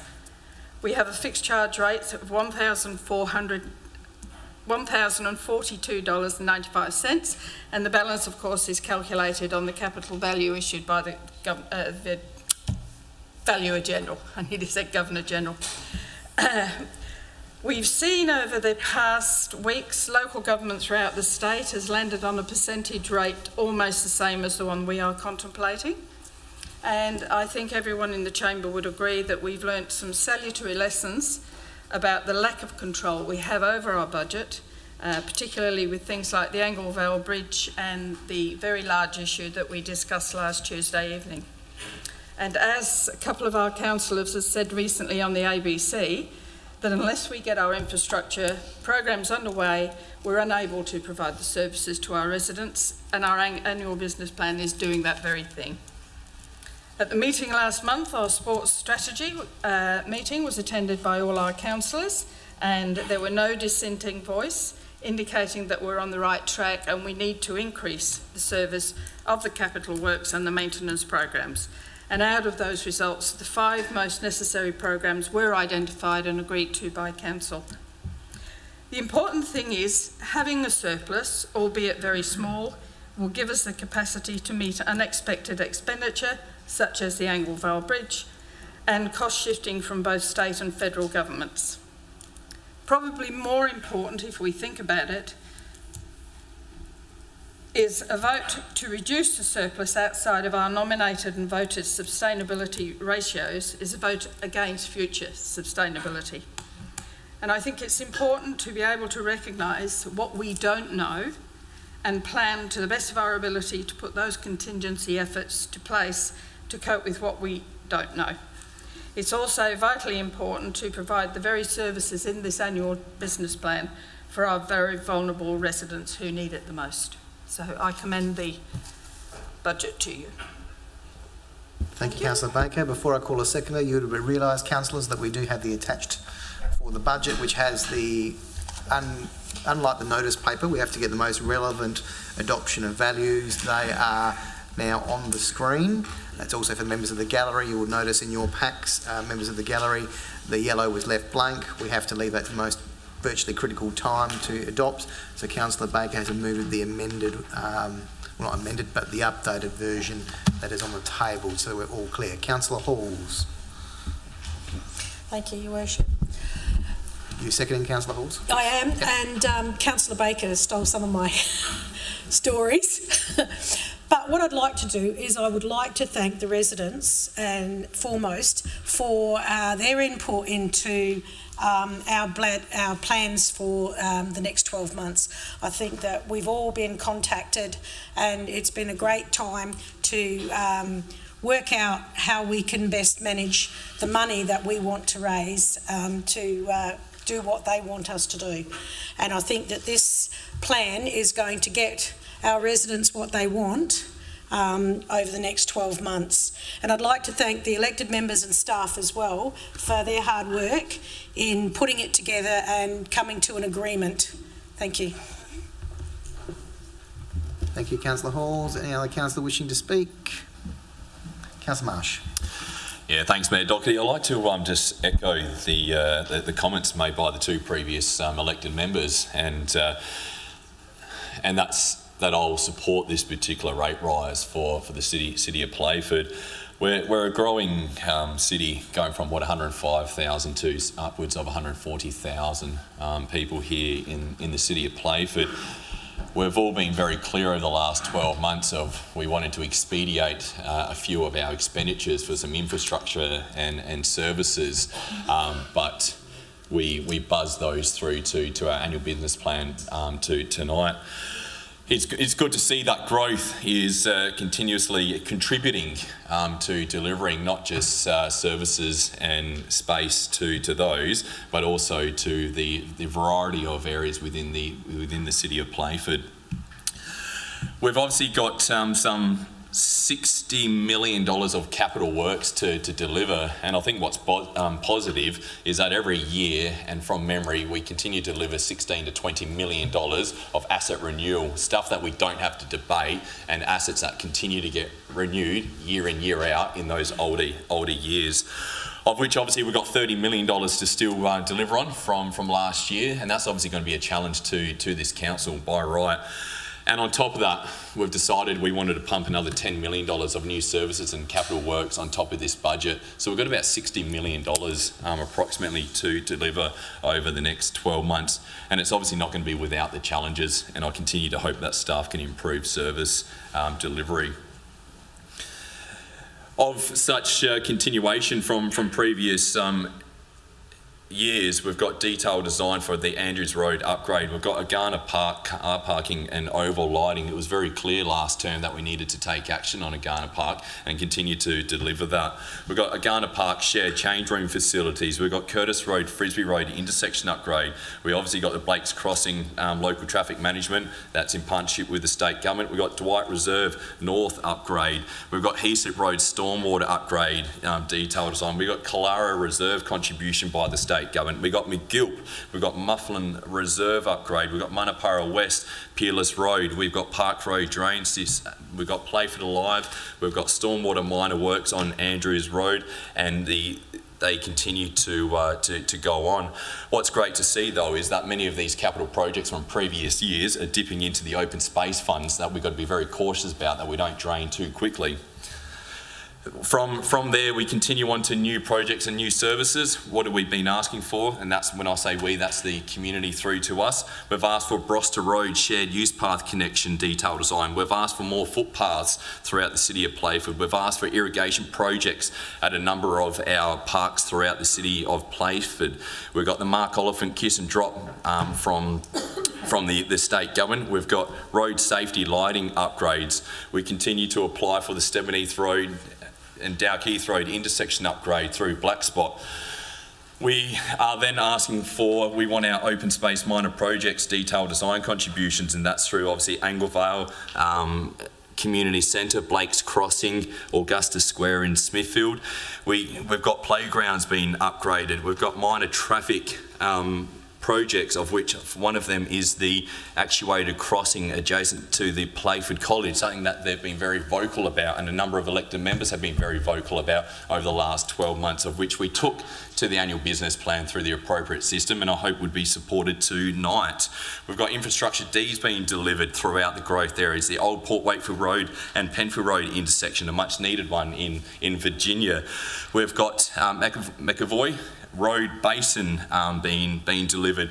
We've got the Anglevale, we've got the green FOGO bin, something that this Playford Council probably trails behind a lot of other local governments in South Australia, finally giving our community an opt-in free service to be able to divert their FOGO bins away from their red bins into their green bins, because we know that we have a Ulubee dump that will close by 2026 and we need to take action. We're the last one out of 3 constituent councils that own Norma. The other 2 have delivered it in part of Norma, and we're trailing behind. So if you don't vote for this, yet again, we're going to go another year where our residents can't put and can't use FOGO. We've got greening the city of Playford. We implemented a 25-year strategy last term, and we committed to this community that we'll continue to green our city. We knew that we were declining, and we were replacing out of every 10, 1 or 2 trees. We set a target ambitiously that we would go beyond what the state government's recommendation was, and that was 15%. We took it up to 20% over 25 years.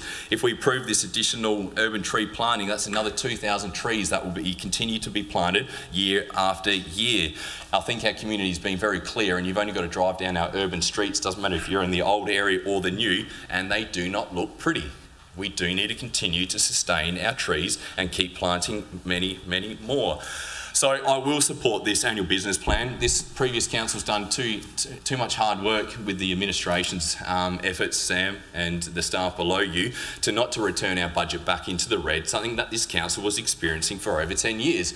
It increased our debt levels, that puts interest rate payments up, which puts more burden on the city of Playford. We returned ourselves back to structural surplus, used that structural surplus during COVID to lessen the rate rise. We're currently relying still on grant funding to operate. Why would we continue to do so when we can return ourselves to structural surplus? So when our sports strategy comes out, and every single of us 15 are going to be knocking on the door to Sam Green asking that we want money invested into our sporting centres, and they are the most important, and they're more important than any other one. So if we don't vote for tonight, we're not going to have funding surplus to be able to lower the impact to the city of Playford at the annual business plan, and we won't have funding available for our sports strategy when it gets delivered to us, maybe by the end of the year.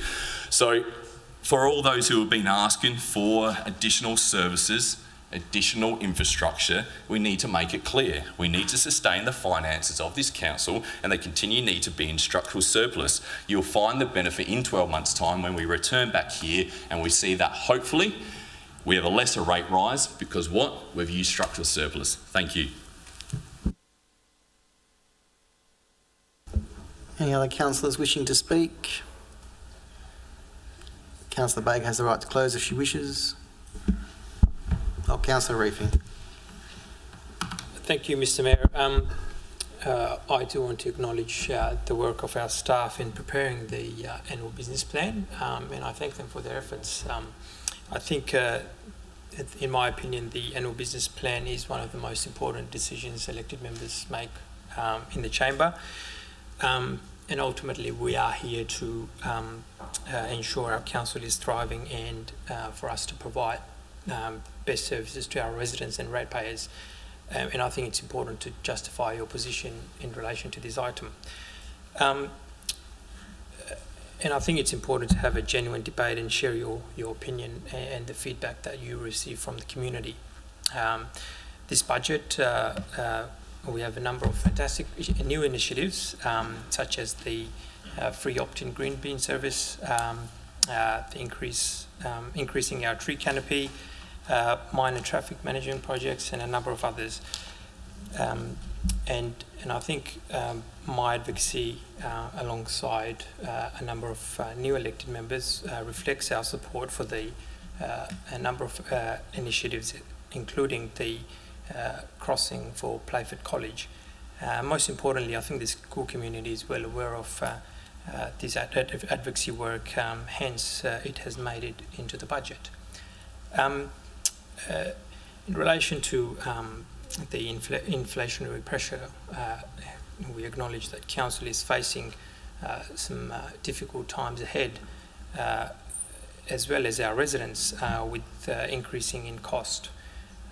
It's a challenging times. I think probably be similar to COVID, which we were facing deflation, which now is now we're on the opposite spectrum.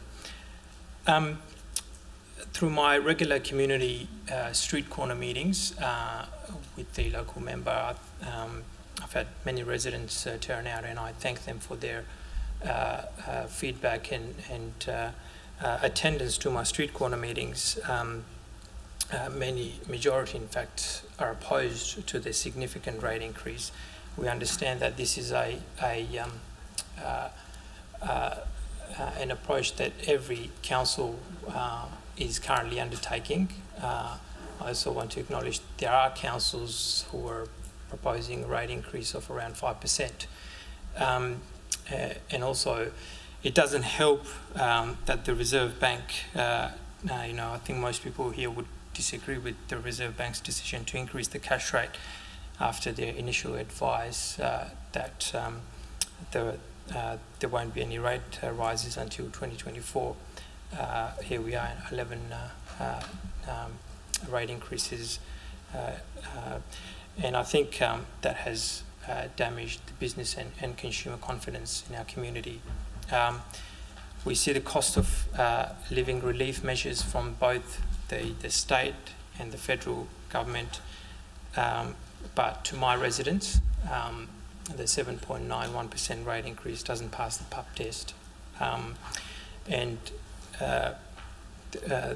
looking at the budget, there are a number of initiatives which also concern me, and I have asked staff a number of questions in relation to 1.1 million for growth management.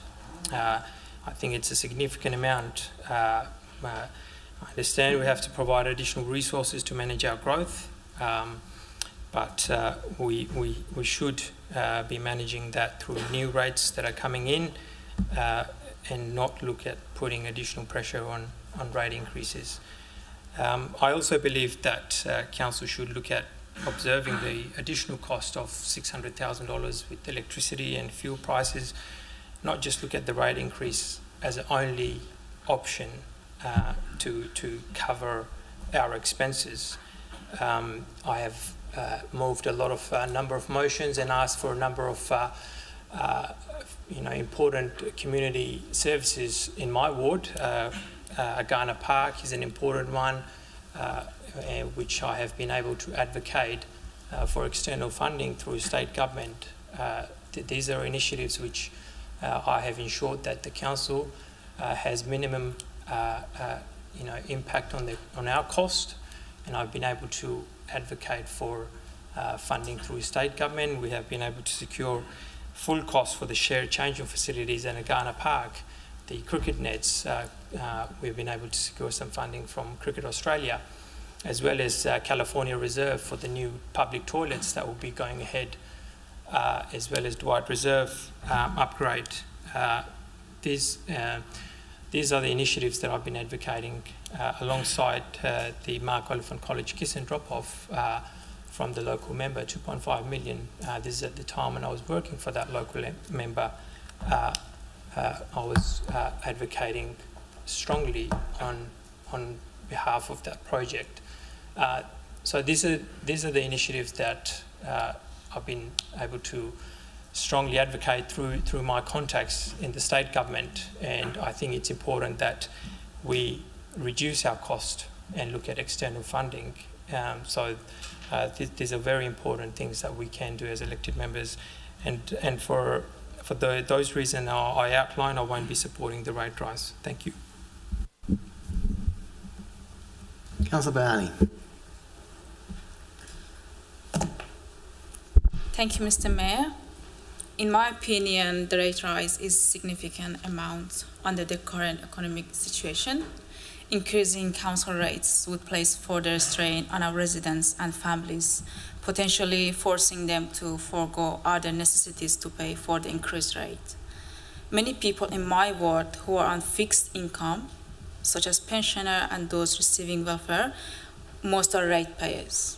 Increasing council rate would disproportionately affect our residents, as they have limited financial flexibility to absorb these additional costs, especially now that everything is going up. Electricity, gas, internet bills are going up all in some percentage, and council rates adding to that list. People are doing it tough. Council was able to minimize the rate increase during COVID, and now we are seeing one of the highest rate increase in the history of this council. And I won't be supporting the proposed rate rise. Thank you. Councillor Barney, can you hit your button? Thank you. Councillor Kerrison. Thank you, Mayor Doherty. Look, I think end of the day, I don't like seeing this rate rise, 7.91%. However, I came to this table in 2018. I came here to consider financial management and keeps downwards pressure on rates. So that is my platform, that is what I am about. I think we've got to look at the CPI, all right? Been given that we're 7.9%, all right? We're in catch-up mode, all right? That's what it's been, all right? So I still think we're playing catch-up, all right? Then we get the latest in the last month, got my power bill. There's another, depending what rate you're on, whether it's off-peak or peak, etc. Between 20 30%, all my charges were going up. All right, so that hurts us, and it hurts us all. I agree, but you know what? When I go to the shop and do my shopping, whether I go to Woolies or Coles, what do you think is going to happen? Anything that they're going to run their freezers, they're going to run their lights. Do you think they're going to absorb that increase, or do you think they're going to pass it on to us? All right, we as council, we operate on behalf of the community. End of the day, what do we do with our price increases? All right, so what I'm saying is right now, I'd like to see it lower. I'm not sure that 7.91% is enough. All right, if things keep going, we've just got power increases. What else is going to increase? What supply costs? So I'm a bit concerned. I think we've got a skinny budget in a lot of ways. We're not delivering lots, but every time I talk to our community, at the markets on the weekend, they want better streetscapes, they want improved services. People want a lot of things, but we can't deliver it without having a sound financial budget. And as I said, this budget to me is a skinny budget. And if we're going to go for a lower rate, what are we going to cut out? The other option we've got is to debt fund it. I think throughout history, all right, we've seen times where the City of Playford has debt funded some of our rates, all right, kept them artificially low. That's good. But is it the right decision? Is that financially responsible? Then I just go back to, you know, this is the most important session to deliver a financial business plan. We go through a lot. We have many discussions, all right, to get here, all right? Do we just all of a sudden unravel it all? All right, we've all had opportunities to share our opinions, talk about things across the journey, all right? But yet, look, I expect Councillor Arifi, all right? But I think it was only last month at the Strategic Services Committee, there was a motion to include Dwight Reserve and extra funding, all right? Now, that was for toilets, We didn't even have costs on the toilets. Let's put it in the budget. Let's be financially responsible. We don't know what we're putting. We don't know how we're going to fund it, but let's put it in the budget. All right, so I just find it very interesting now that all of a sudden we don't support it. So my question is, if we don't support 7.91%, what are we taking out of the budget? All right, we've been through a process. I don't like it, but it's responsible. You know, we haven't set inflation to where it is today. All right, we've got to deal with what we've been dealt with. Every household's got to deal with what it's been dealt with. And as hard as it is, we have to be responsible to our whole community at the same time. Thank you. Councillor Carlson. Thanks, Mayor. I don't want to talk too long on this, but I think residents, and especially Ward 2, deserve an explanation. I've certainly battled with this decision. I've been out in the community listening to what people are saying, but what I've come to the conclusion is that yes, residents want to see their city flourish. They want to see new footpaths, see their footpaths fixed, and they want to have their rubbish picked up. And they want to see new projects, but they're struggling and they're hurting with rising costs. I understand that we too as a council have to wear these increased costs, but one thing I don't think the residents need to wear is such a big increase. Our residents don't need to wear the cost of a surplus, a buffer or a cushion, whatever you want to call it. The charities in our area have seen a huge increase to people needing their services to put food on the table. These are homeowners and ratepayers, families who are not putting on the heater in cold weather, families who are choosing whether to pay for medications or buy meat for the week. These are your everyday residents that are just trying to do their best. I just don't think it's the right time to burden residents with another blow to their budgets when in fact we could raise council rates but not to such a high percentage. Do I think rates need to increase to deliver some fantastic projects? Yes, but we can still deliver some great projects and it not be such a high rate.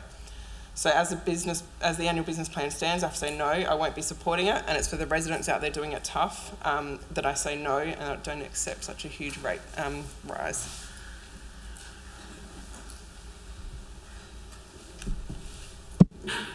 Councillor Norris. Thank you. Look, I think, as Councillor Carson said, it's important for us to obviously stand up and speak on behalf of our residents. I too have battled very much with this year's business plan, probably more so than any others that I've been involved in before. Obviously, I understand, and I've had many conversations with councillors in this room about the strategic direction of council. I understand that obviously we incur these costs as well. They're happening to absolutely everyone across the board. We need to ensure that we're financially sustainable and that we can continue to provide services and obviously offer renewal and fix things as they come up as well. I also understand that within the budget there's obviously benefits to the residents of Ward 5, things such as Eastern Park, Dwight Reserve, Agana Park, road upgrades, and obviously a lot of projects that we've put forward over a number of years that are still coming to fruition. In saying that though, I wasn't elected by administration, I was elected by my constituents. I have noted obviously a lot of things that they've been saying to me recently, things that have obviously been put up online as well. And obviously to agree with Councillor Carlson in this instance, they are hurting.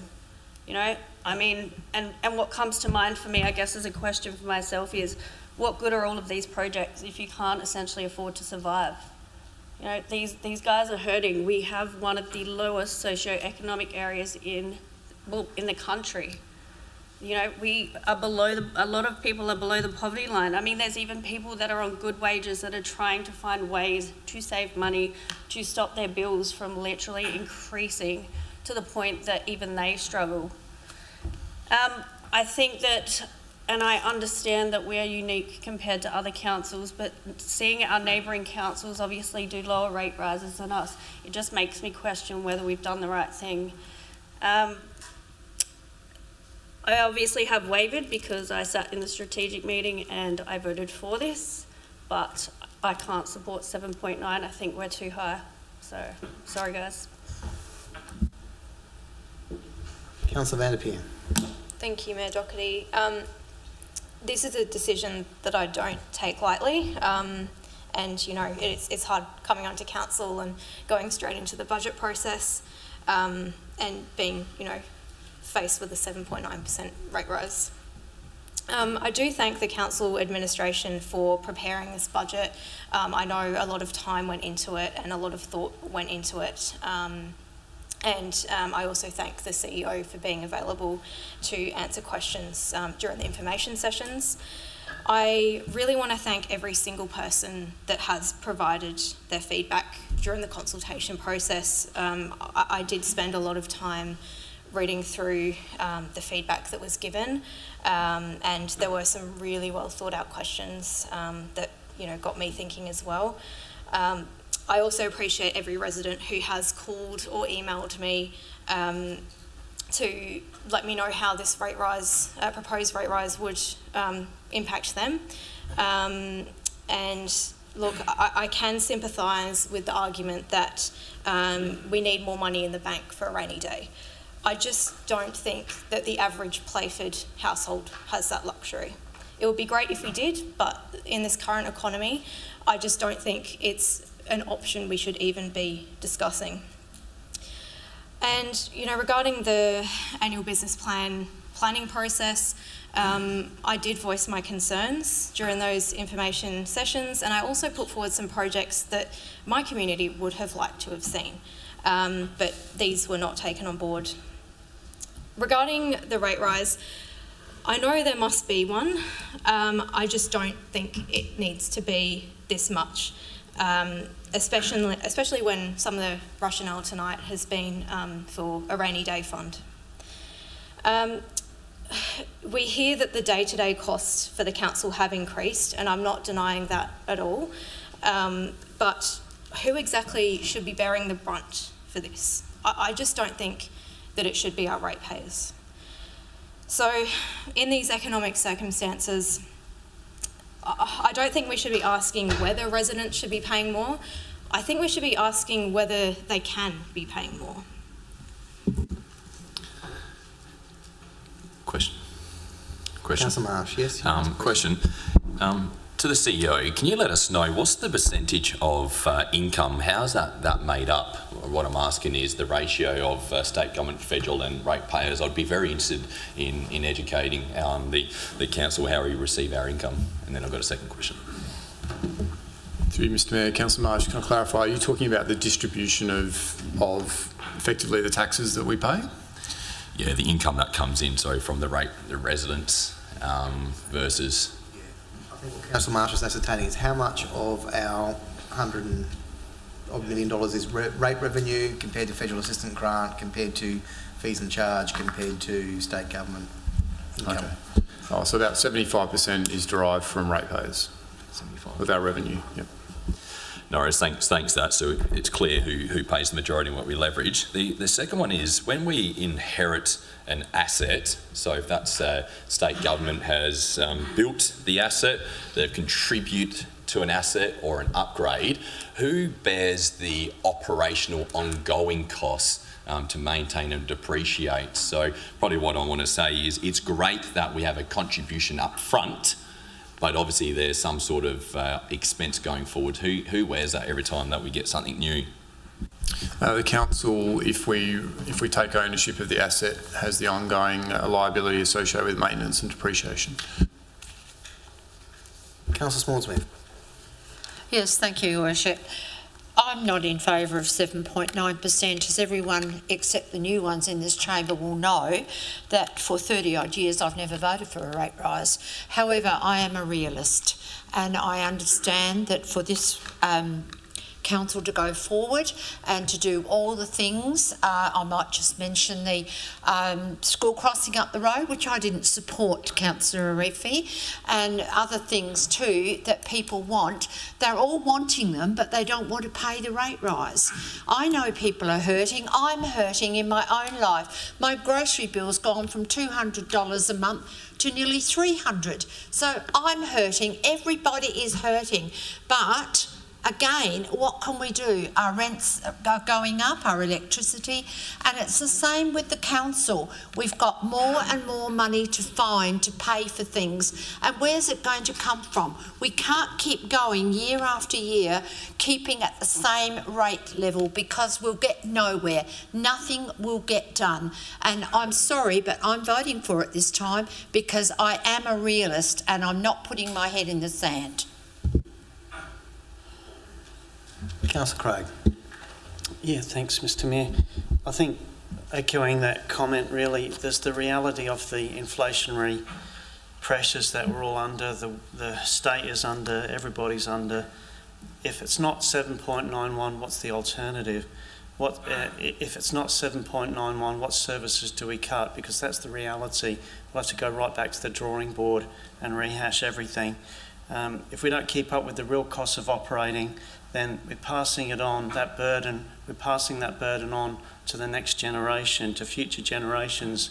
If we don't make these tough decisions now, it's going to be harder next time we're sitting around this table with the same question, how do we set the next rates? Because it's cumulative, it puts the burden on the next time we have to look at it, so which makes it even tougher to make those decisions. If we make some tough decision now to take the proposed rate, it will help us to be able to get things such that we won't have such pain in the future. So as much as it's difficult, I think it's the right decision. Councillor Stroud. Thank you, Mayor. Thank you everyone for your words tonight. Hey, I'd just like to say, yes, we are all struggling, and I get that. Look, I've got a newborn coming into my family in 2 months' time, and look, I'm struggling. I have a mortgage to pay for, I have electricity to pay for, I have water to pay for, and I now have council rates to pay for. Not only this, yes, we all are struggling, I get that, but we can't let this council run into the ground.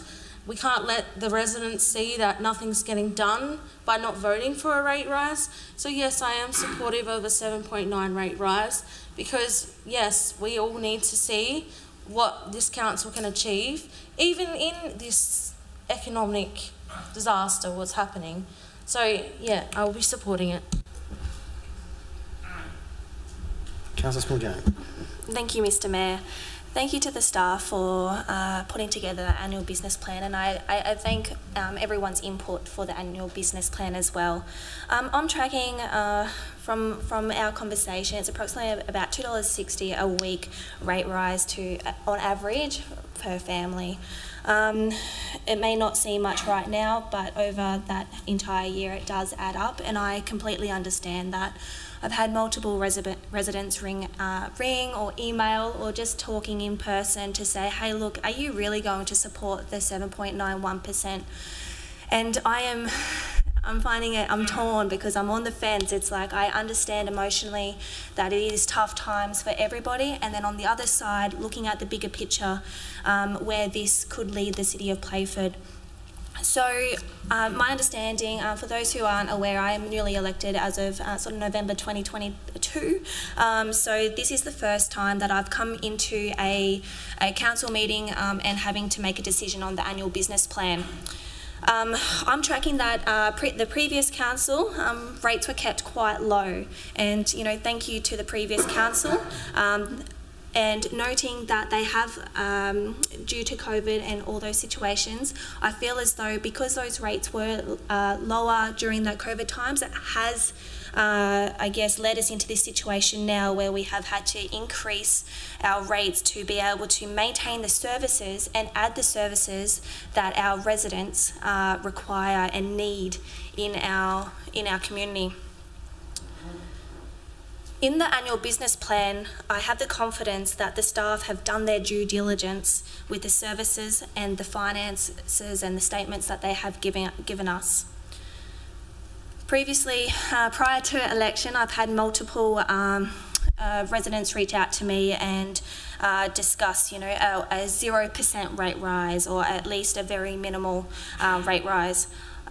In those situations, you can't promise to say because I was unaware of the time and the amount of planning that goes into create a plan like this.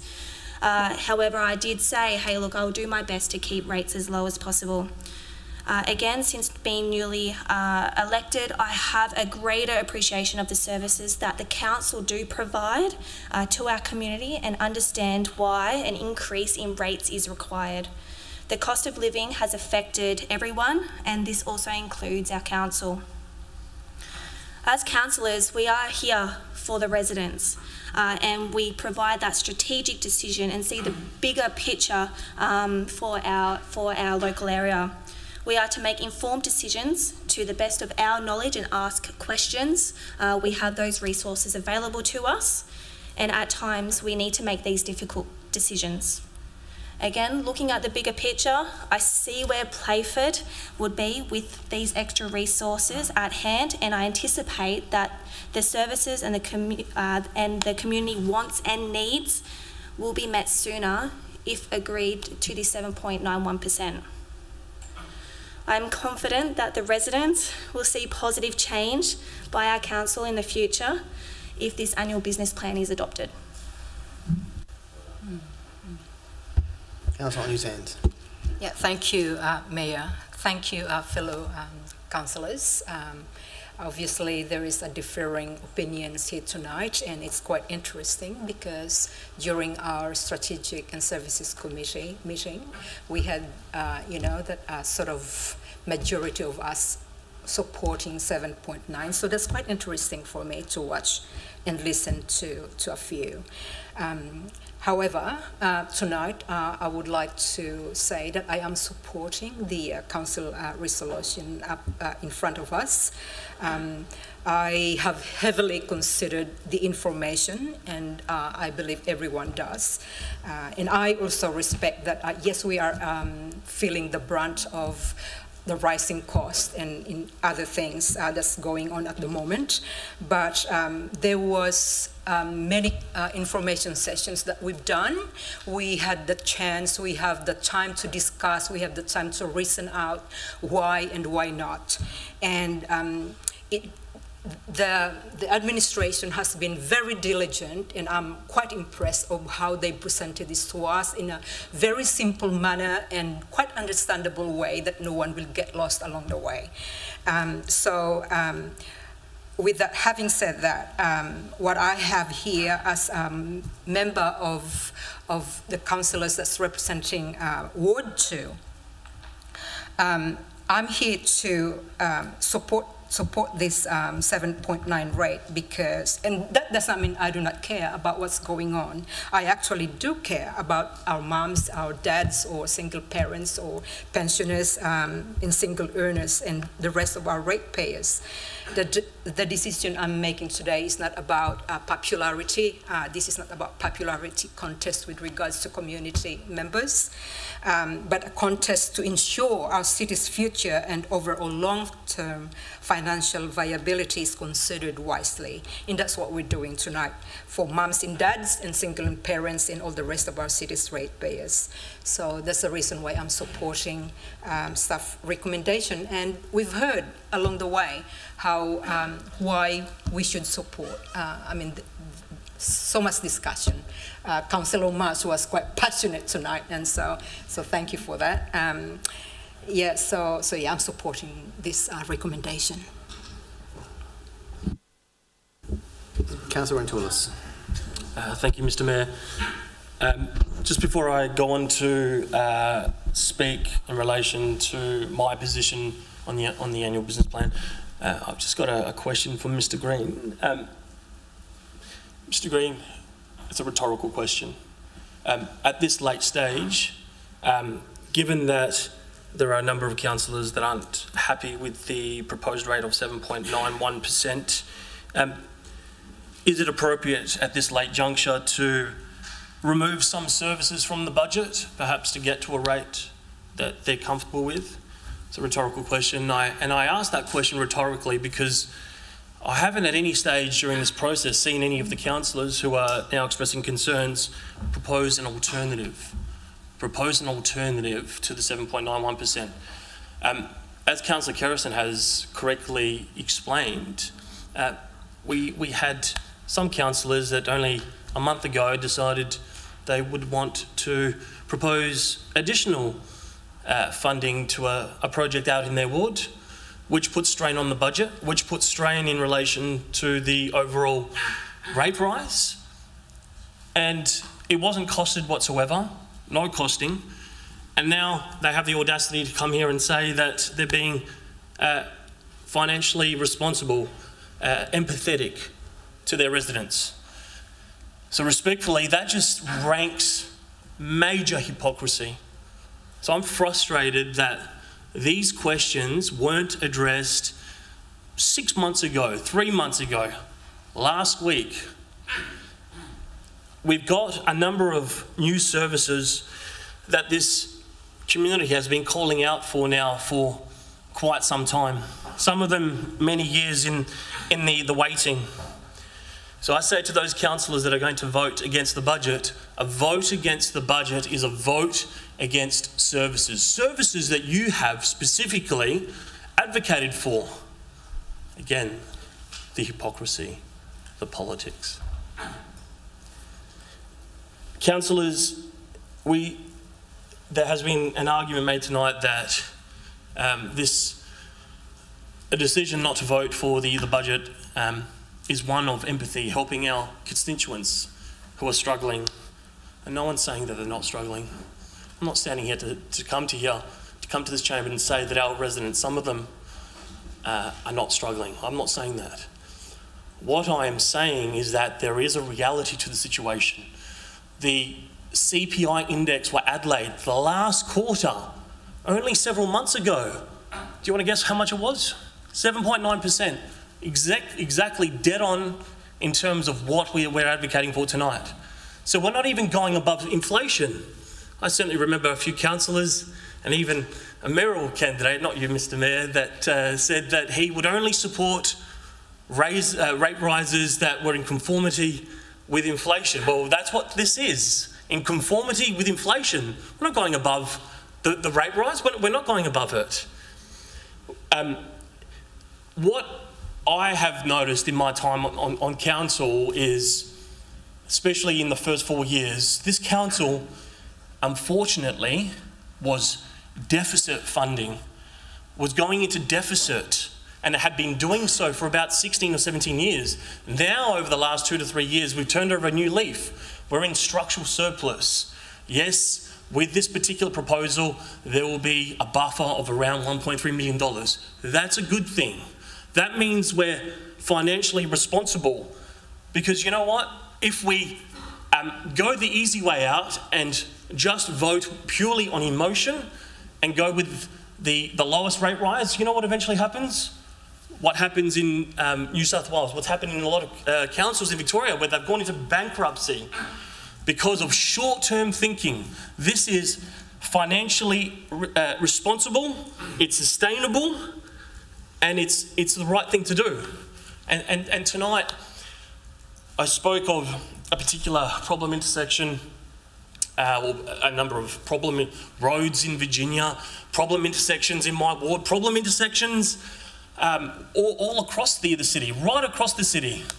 You know what people really want at the end of the day? Yes, they want their rates to be as cheap as possible, of course, but they want value for money. They want delivery for their rates.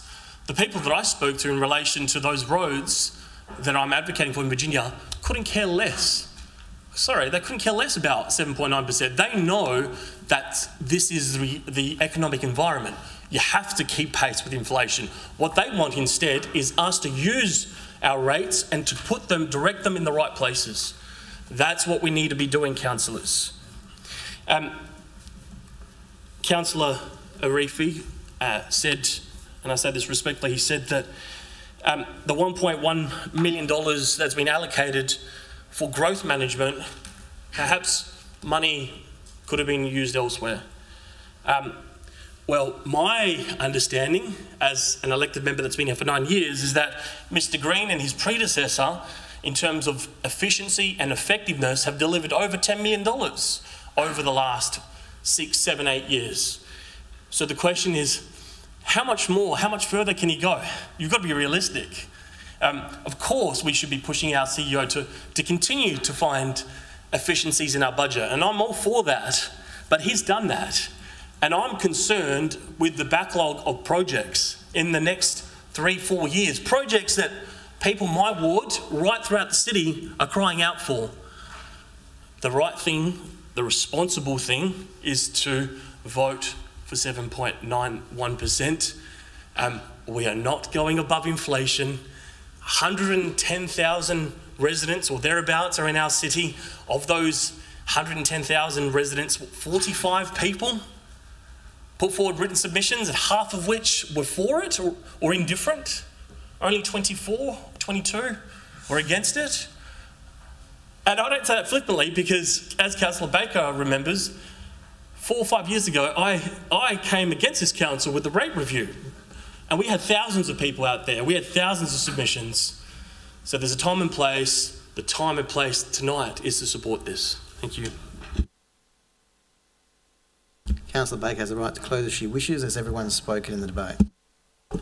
Thank you, Mr Mayor.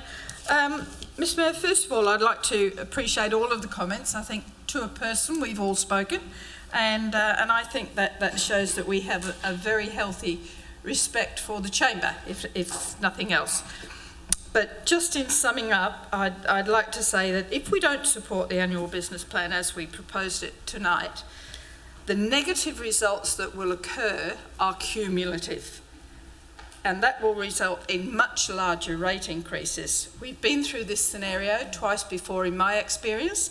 The last time we had to put rates up nearly 12%, and that's the result of not taking the appropriate action at the appropriate time. And what I would like to say is that this council is not about individual elected members achieving success for their specific ward. It's about working together as a group to achieve a citywide equitable spread of services.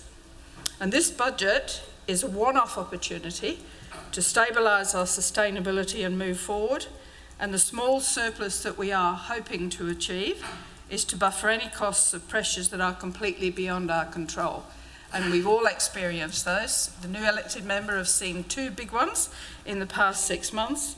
And as Councillor Onyusen's just said recently, that we have spent almost 8 months looking at this budget, and it has been almost unanimous right the way through. And suddenly there's divisive and different opinions. But I would commend it to you.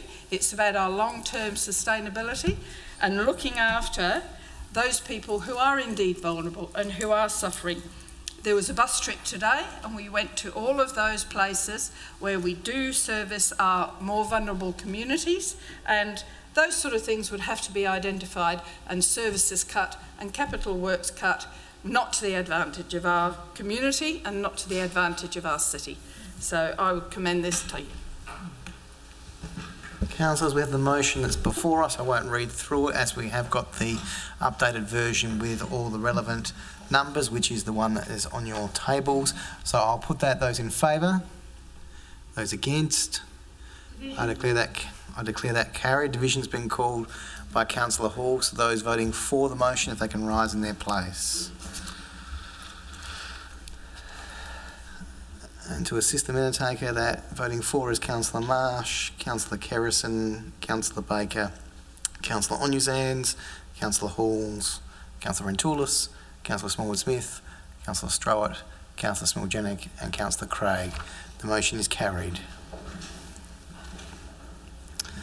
We then move on to item 14.6, the adoption of the 23-24 long-term financial plan and attachment.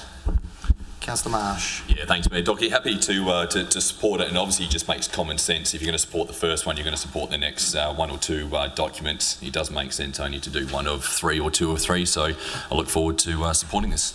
So, councillors, before I call for a seconder, you would see that our yellow has been updated, which is set out and adopted as the attachment from the previous motion, which is now being carried, set out the relevant attachment now that we have the relevant documents and the relevant numbers. Does the item find a seconder?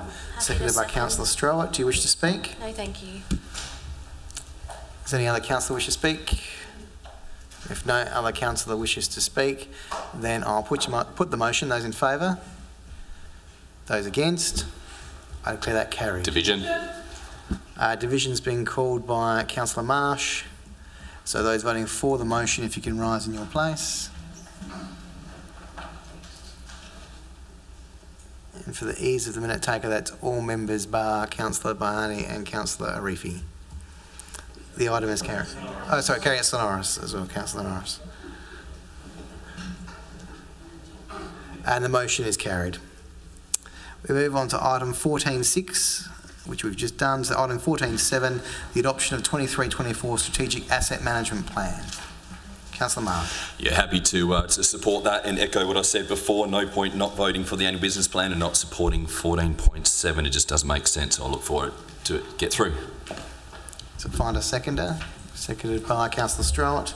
Yes, I agree with Councillor Marsh. Thank you. Any other councillors wishing to speak? If not, then I'll put that. Those in favour? Those against? I declare that carried. Division has been called by Councillor Halls. So the motion is set aside. Those voting for the motion, if you can rise in your place. And for the ease of the minute taker, that's all members bar Councillor Biani, Councillor Norris, who's sitting down. So I've got you this time, Councillor Norris, and Councillor Arifi. Motion is carried. Move on to staff reports. Item 15.1, appointment of council assessment panel members on page 770. Councillor Onuzans. Yeah, happy to move that, Mayor. Thank you. So find a seconder. Councillor Halls. Does the mover and seconder wish to speak? We've got Councillor Onuzans moved it, seconded by Councillor Halls. Mover and seconder don't wish to speak. Does any other councillors wish to speak? If they're not, then I'll put that. Those in favour? Those against? I declare that carried. Move on to item 15.2, budget update report. Move the recommendation. Moved by Councillor Baker. Seconded. Seconded by Councillor Smallwood-Smith. I'm presuming the mover and seconder don't wish to speak. Does any other councillor wish to speak? If not, then I'll put that. Those in favour? Those against? I declare that carried. Nil informal discussion. Move on to item 17.1, strategic land purchase. Just wait for a couple of those members.